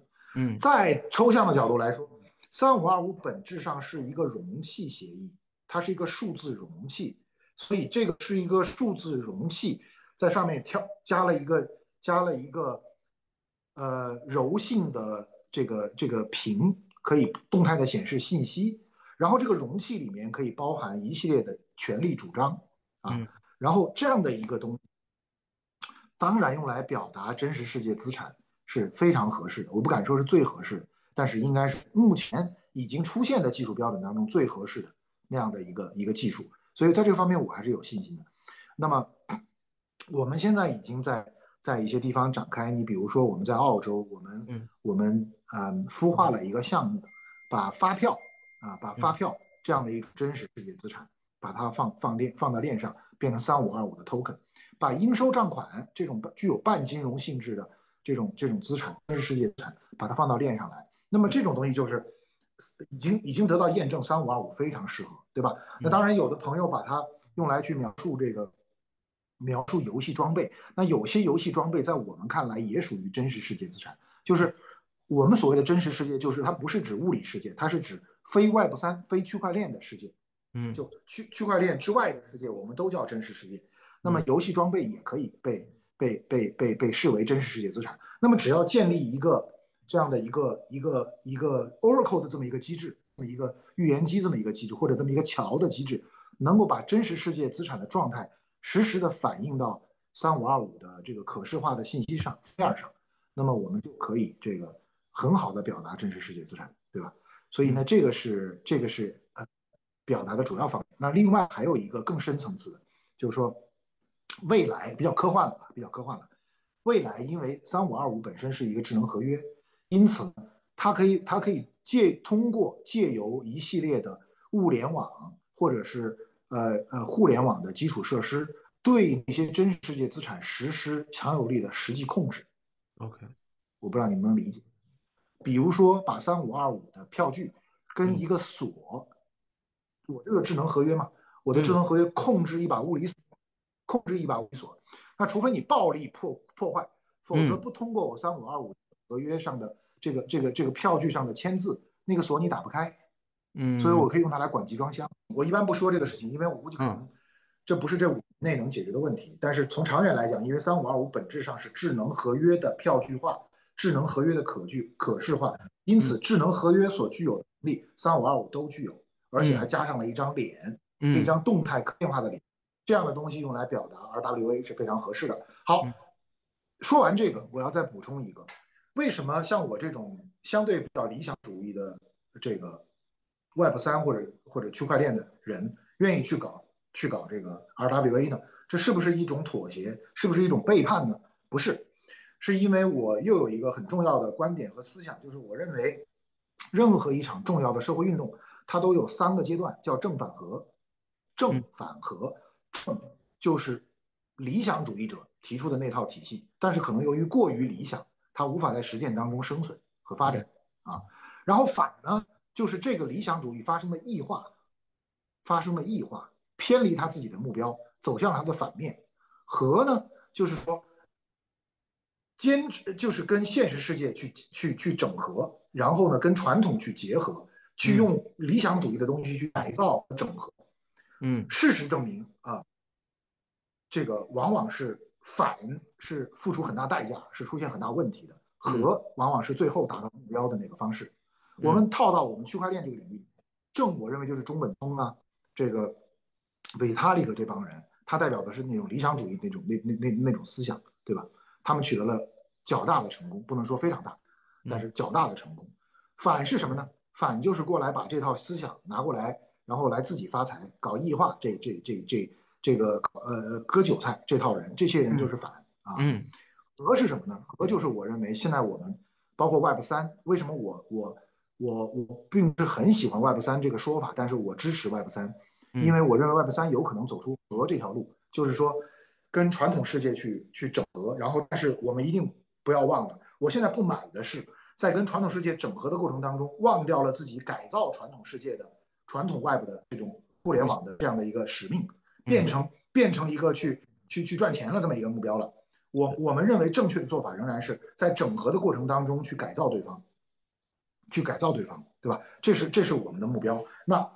我觉得就是 Web3 RWA 为我们做这件事提供了一个很好的切入点，对吧？因为传统世界当中重点之一就是有大量的 RWA 资产，小公司的应收账款，对吧？这个一个小农场的这个票据，然后还有土地，还有很多未来的现金流都无法进行有效的通证化，无法进行有效的上市交易。那么这个时候，我们把它变成通化，在一个更流动性更好、透明度更高的一个市场里面，有机会把这个事情做起来。如果能把这个事情做起来的话，我们就能够有效的用我们这个体系去改造传统金融所以这个包括改造传统的互联网，这个是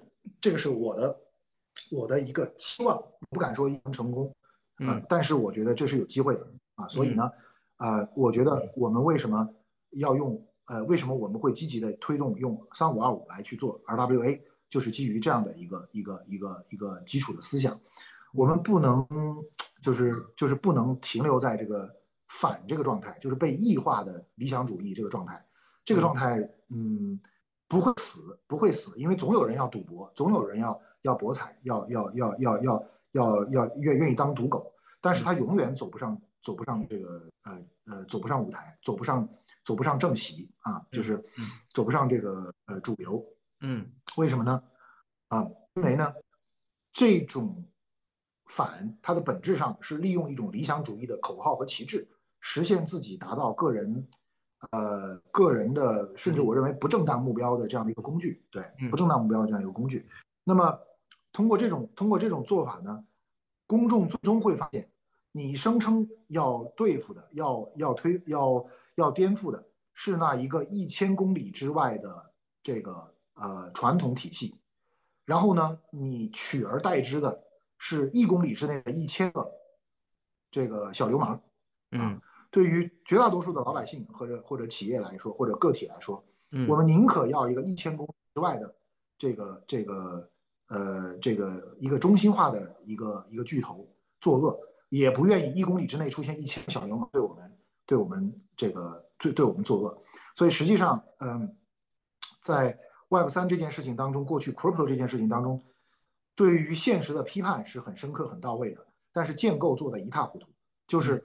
是千疮百孔就是你对你要解构中央银行货币，但是你看看你做出来啥东西，对吧？这件事情是要保持非常严肃的一个批判态度的，不要因为我们搞 Web3 就整天去谈一些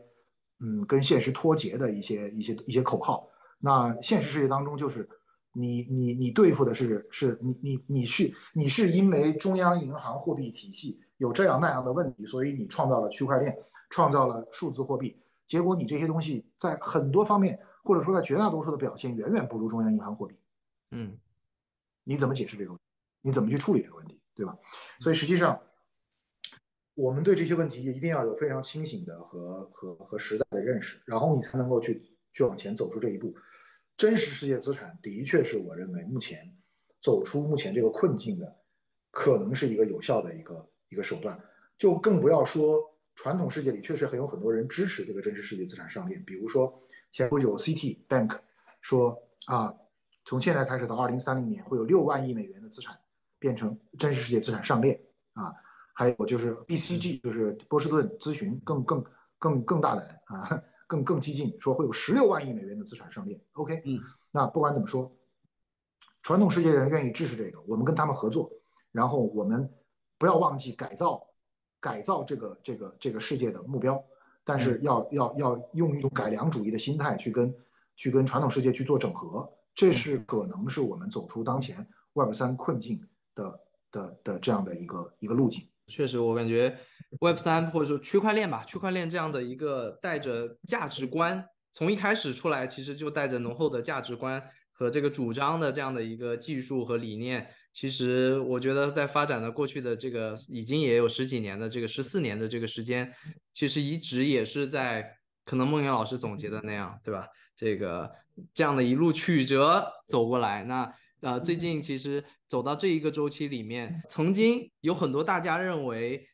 可能会非常以一种开放心态，以这种拥抱创新的姿态去跟 Web3 跟区块链技术融合的这样的一些国家，他们可能反而因为区块链这个行业里面出现的一些问题变得更加保守，比如说像美国。那另一边我们也最近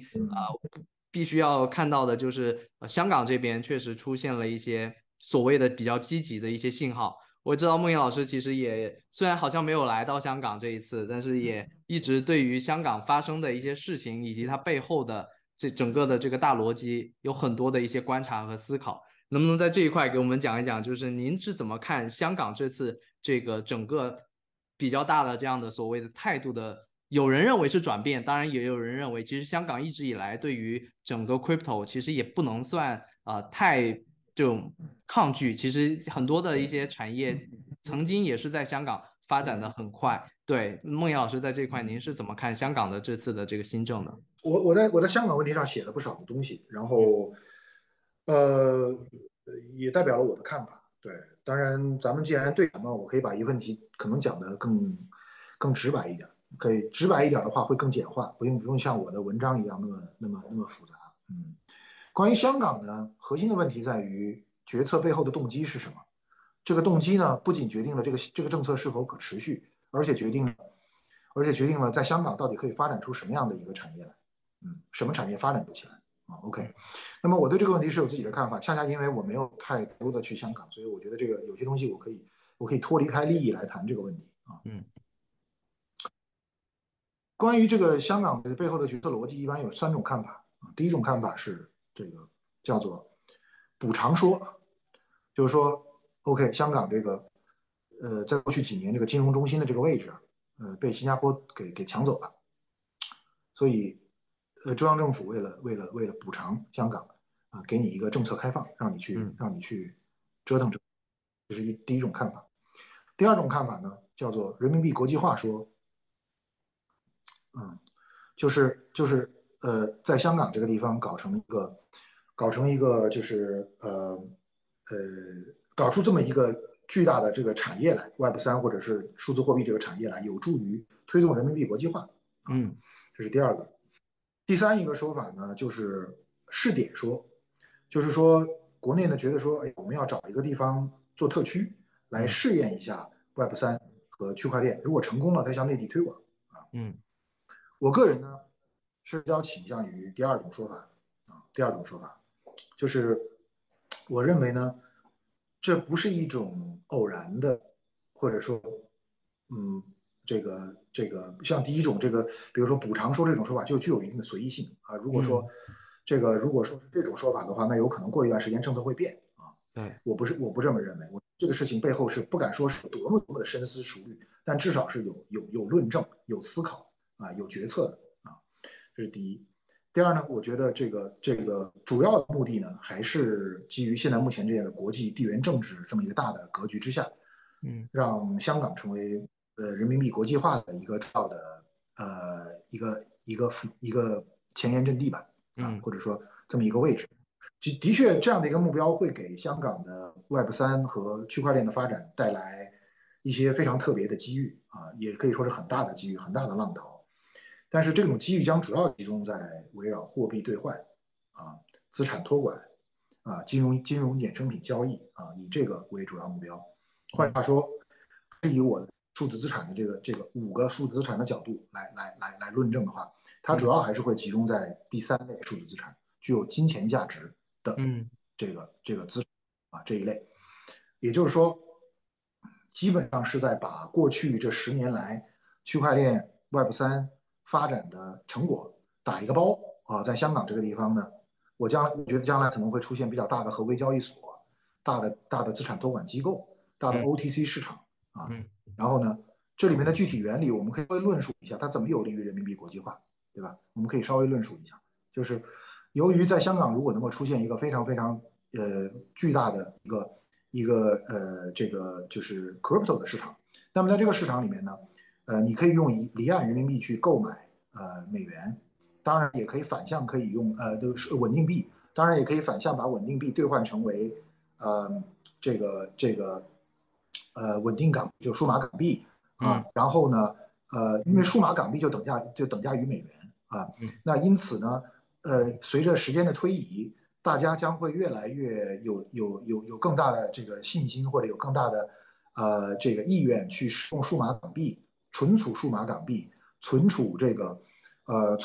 个一些在香港这个生态下会衍生出来的可以自由兑换为数码港币，以及进一步兑换成稳定币这样的一种一些数字资产，包括离岸人民币，因为如果能够跟这个打通的话，也会被变成一个存储的这么一个对象。那么这样一来的话，在一些国外的一些对手方就会更加有信心的去使用或者存储离岸人民币数码港币这样的资产因为当他们需要的时候，可以很容易兑换成美元。OK， 那么在这个就通过这样一个方式呢，就打通了这样几个环节，那么使得越来越多的人呢有更大信心去持有人民币以及等价于人民币的资产那么这个是有利于这个人民币的国际化这个战略的那么另外呢，如果在一些比较极端的情况下，需要借助香港这样的一个位置，能够保持这样一个金融的这么一个融通，就是跟这个美元体系的这样一个融通，有这么一个crypto 的这么一个市场存在，也是非常重要的也是非常重要的。此外呢，确实这个在这儿如果发展出一个非常繁荣的数字衍生品交易呢，也有利于香港增强在金融这个领域里的竞争力吧，或者是贴上一个新的标签，这些都是我觉得香港发展这个东西一些深思熟虑的考虑我个人觉得我是认同的，但是呢，这也就决定了附带说明一下，就是在这个目标上，我认为美国跟中国之间有默契，会达成默契。所以美国除非两个国家发生非常激烈的对抗，否则的话，双方都会有默契来支持这件事情在香港发生。所以我认为香港确实面临一个很好的机会这一点我是认同的。另外，香港由于有这样的一个机会存在，确实给我们提供了一个很好的活动场所。因为 Web3 对 Web3 来说，开会和思想交流是非常重要的。那因此的话，就是香港会很适合在成为全世界 Web3 的活动中心这个也是很重要的。OK， 但是说完这两点，我必须要说，如果香港的主要的这个 Web3 的或者区块链的发力点是在这个方向的话，我不太指望香港会发展出非常优秀的或者非常出色的这个就是 Web3 的应用，大规模叫做什么 Web3 的大众应用吧。我不是很看好这个，这不是对，就是大量用户的 Web3 应用这个我觉得不是香港的优势这是第一方面。第二方面，我也不太看好香港围绕区块链的应用做出特别巨大的这种产业规模，因为这种产业规模往往需要有非常长的产业链，包括实体经济，或作为背景来支撑。而这个事情呢，除非大陆愿意予以支持但是目前还看不到这样的一个迹象。但是因为大陆一旦对这个予以支持的话，就意味着数字票证、数字货币就会沿着这个链条向内地去发展。那么这件事情，我觉得决策者可能还没有做好这样的一个决心，没有下好这样的一个决心。那如果香港在这个问题上得不到内地的短期内得不到内地有力的支持的话，那我还是比较看好新加坡在利用自己这个航运中心、转口贸易中心、供应链中心的这样一个位置然后呢建立起一个基于区块链的供应链体系包括这个供应链金融、跨境支付B to B 合作政府间支付这样的一个体系。我感觉在这个竞争当中的话，我感觉可能新加坡还是比香港更加有优势这是我的看法。两个地方都不太容易做出那种具有社会很大量用户的社会属性意义的 Web3 的这个产品。这种产品我还是比较看好美国我还是比较看好美国。美国现在比较大的问题是，它对于数字资产持一个非常敌视的一个态度，但是这并不妨碍就是只要你通晓美国法律，然后呢，在美国的这个法律范围之内去做一些规避证券属性的一些数字资产，然后呢又用 Web3 的这样一个模式，这些有些思路刚才我也跟你讲过，我觉得是有可能在社会组织方面，我说了，就是区块链本质上是个社会运动，所以它本质上是要解决人之间的在人与人之间建立新的关系，以及人与人之间发生新的互动和合作，在这个方面，以及未来在人与人、人与机器人、人与人工智能之间建立这种新的协作关系。在这个方面呢，我个人还是比较看好美国。我认为美国，正在发生一个新的产业革命啊，包括人工智能、无人驾驶载具，然后这个 mRNA 生物医药技术的进步，然后还有就是量子计算啊，这个民用廉价航天啊这些领域，为什么在这个时间都在同时间发生重要的，还有机器人，为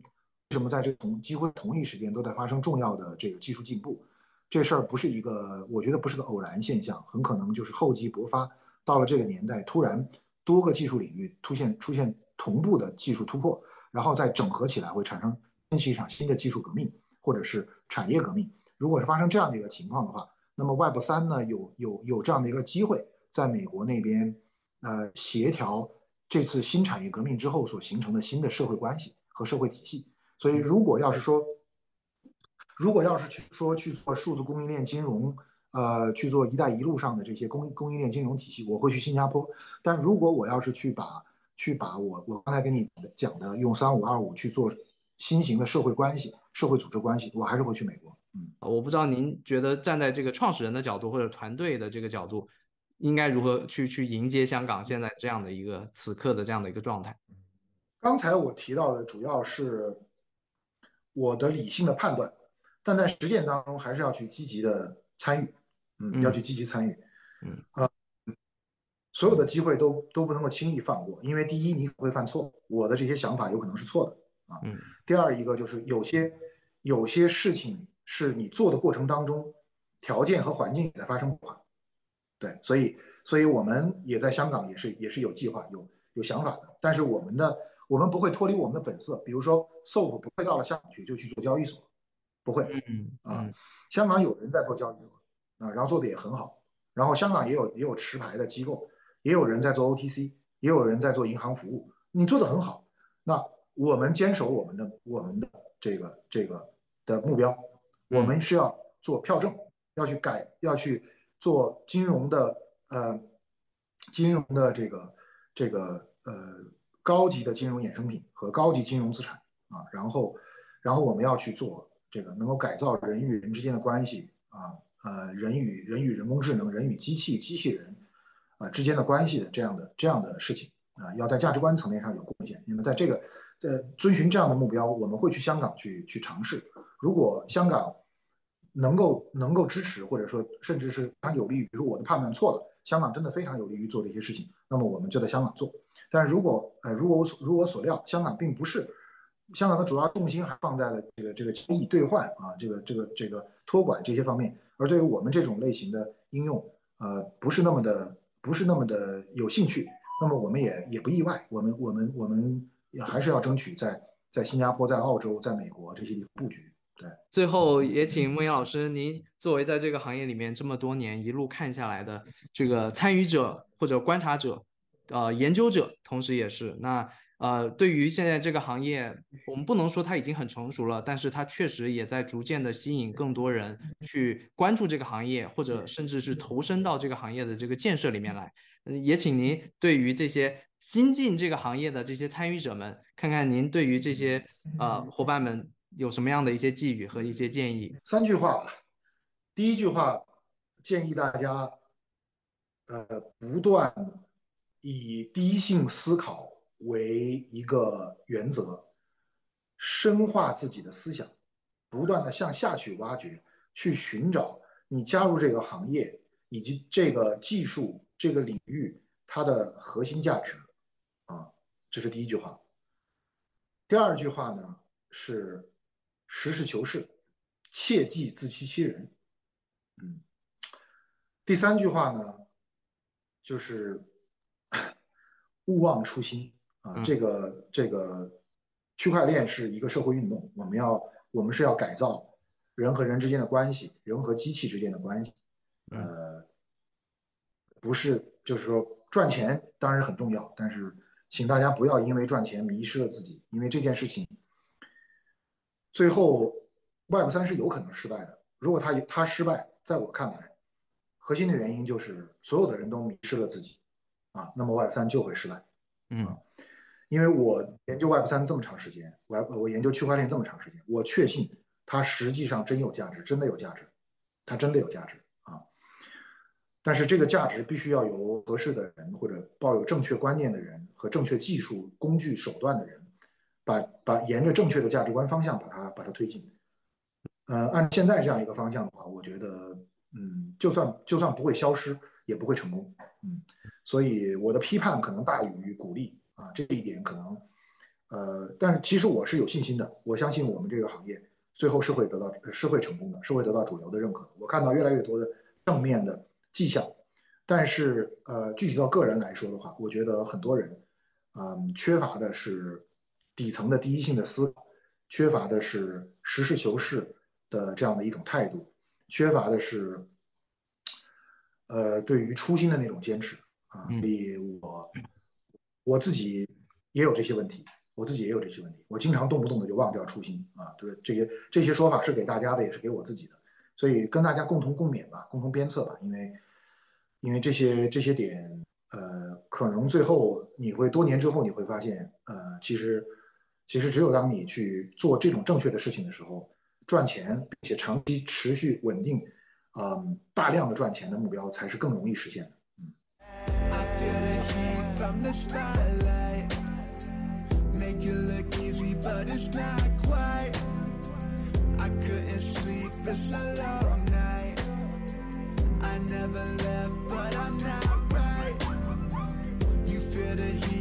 the spotlight